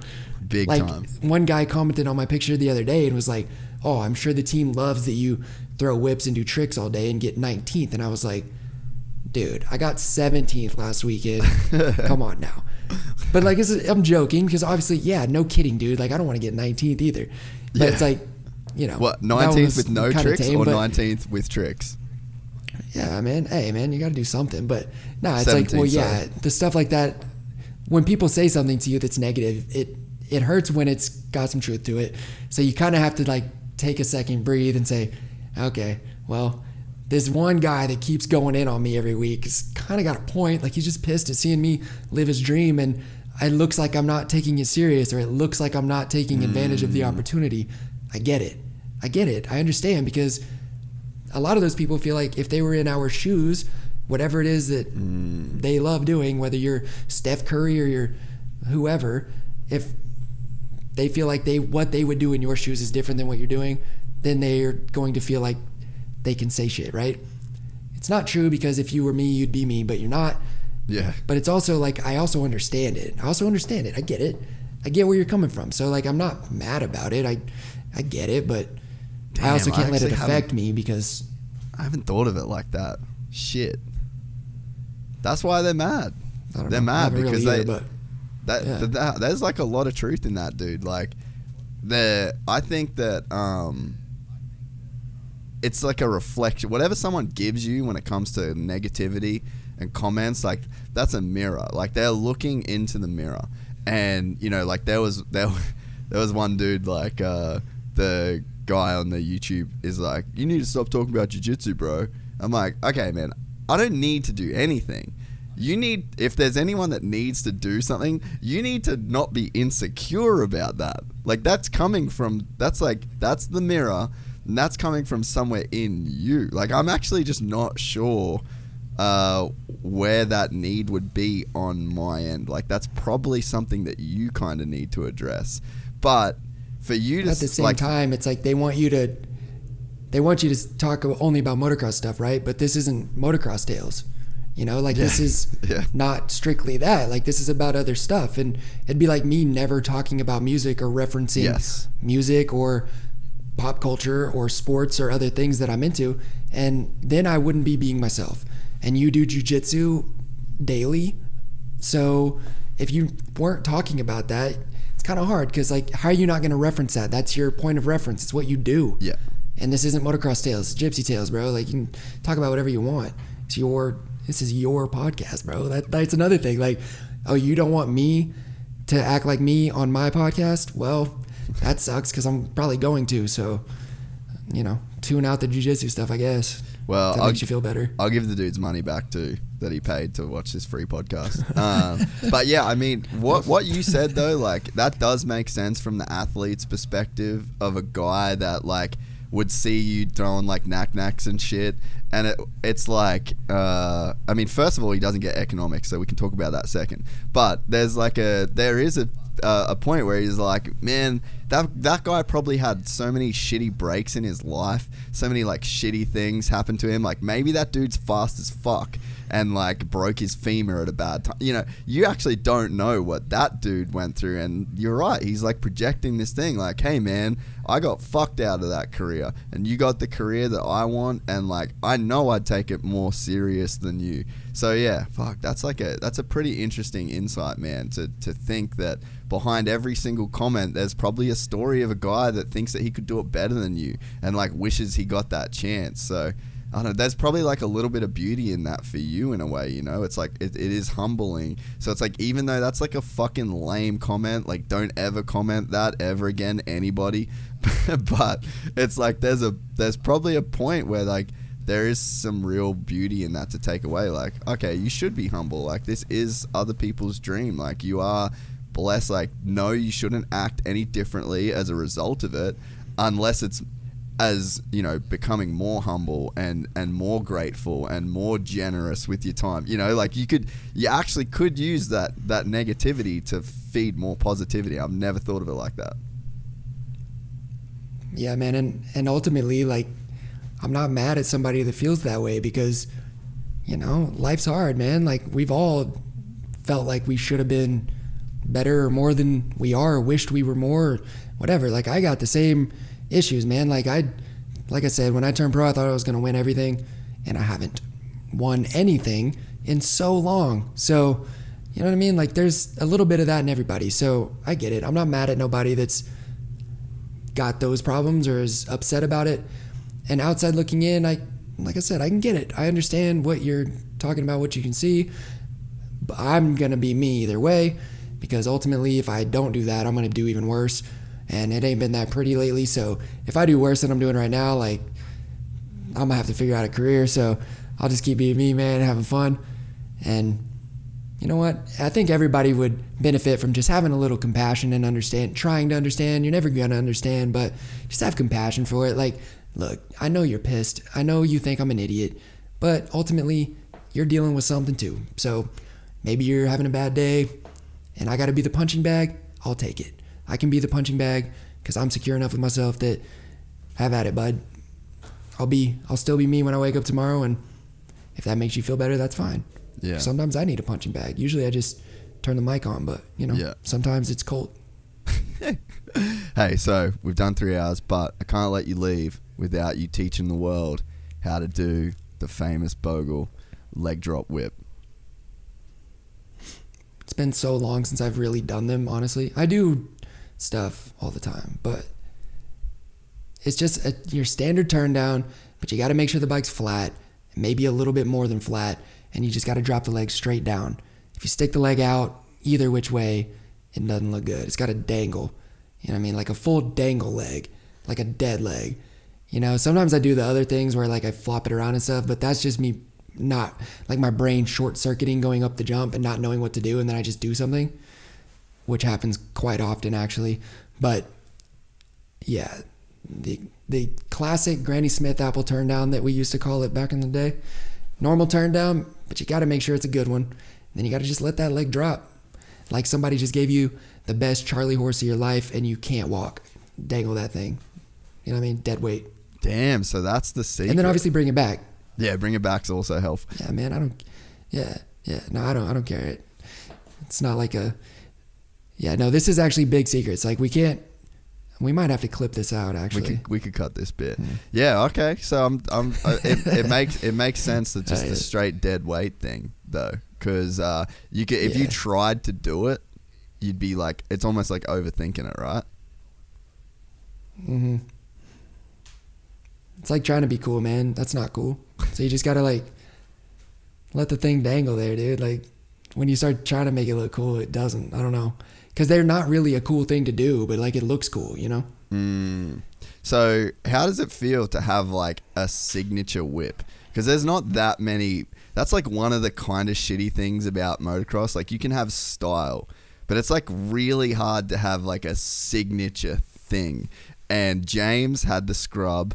And don't fucking shoot me in the comments. I'm not comparing a drop leg whip to the scrub. But it's like, you got... Yeah, come on, guys. We get it.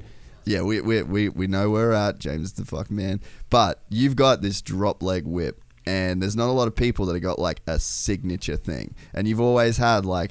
Even from when you were at AM, it was always just a flick of the wrist. And you were really dropping that elbow in. And there was always, like, signature Bogle swag. And then a lot of people have adopted that swag. So it's you're in my opinion, you're in rare company of people that have, like, bought a thing that's, like, unequivocally your thing.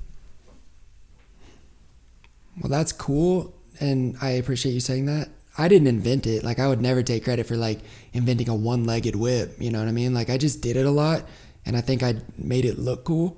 So then people started associating it with me and whatever, and I just thought they were fun. I just thought they looked dope. Like, I don't know. I had a logo made when I was like younger that one of the guys made that I knew, and it just looked fire. Like, so we just kind of ran with it and whatever. But yeah, man, I mean, and the thing is with like style and speed and stuff and like tricks or whatever it is, it's like everyone's going to eventually scrub. It's like James doesn't own the scrub. He didn't invent the scrub either. He just did it the best, you know? So you can't be like, oh, so-and-so's, yeah, dude, everyone do it. I don't care. Everyone do everything, bro. Like, nah, it's all good. To the victor, to the victor go the spoils, bro. James did the scrub to the level of like ridiculousness. And then of course. So to the winner goes the spoils. And then I feel like it's the same with this, like the leg drop. It's like you ain't the first person to do it, but to the winner goes the spoils. Amen. Hey, I'll take it. Like I said, I'll take it. I'll take that credit, whether it's due or not. I'll take it because I had a lot of fun doing it. And you know, like I said, with the style thing, I've always just kind of just done whatever, and it's turned out to be something eventually. So whatever, man. I'll take it. Well, Justin Lucas Bogle, I appreciate you, bro. I'm pretty pumped that after 10 years we've got back for like a real serious chat. It's been a hot minute. Yes, sir. Long time and straight to getting deep, man. Philosophical life stuff, man. Giving the people what they want, what they need. Not what they want, but what they need. Yeah, preach. Hey, that should be like Gypsy Tales' motto. This ain't what you fucking want, homie. This is what you need to hear. It's not a bad one. Nah, I ain't claiming that though. Yeah, I appreciate you, dude, and good luck this weekend. I'll be watching, and I know that regardless of the finish, there's gonna be some fucking photos in every gallery of Justin Bogle throwing that shit around and doing some weird funky shit. So yeah, I'll be watching, bro, and appreciate it. Appreciate your honesty. I know you had some nerves, but I don't think you said anything fucking crazy. And yeah, it's cool, man. It's fucking cool too, like to talk about like the race stuff and like James and that whole deal, like to have someone that's like willing to even entertain that conversation, not just like immediately want to shy away from it, like, because it's cool, man. Like, I don't think that's negative. And the concussion stuff, and it's like, this is fucking cool shit to talk about. It's real, dude. Like, this shit happens whether we're gonna talk about it or not, so it's like, feel like there's only good things can come from like normalizing shit that should be talked about that isn't. Well, it's like ultimately I can only speak on my own experience, right? I can't talk about anyone else's, but that's all I can do. So if I talk about my own experience and there's a correlation somewhere with whatever it is where, like I said, like the mental stuff or any of the other things or whatever, we've all dealt with something. So if it relates to other people or whatever, cool, man. Like I said, we all got issues sometimes, so part of the conversation, man. Ain't nobody out here trying to slander nobody or do anything weird. No, appreciate it, dude. Well, yeah, thanks so much, man. And yeah, I'll shoot you through some videos and links and shit like that. And yeah, appreciate you coming on and giving the time, bro. Hell yeah, man. Thank you. Thanks for having me. If you enjoyed this content, please like and subscribe. And to listen to the full 3-hour podcast, search Gypsy Tales in your favorite podcast platform or click the link in the description below. Gypsy Gang.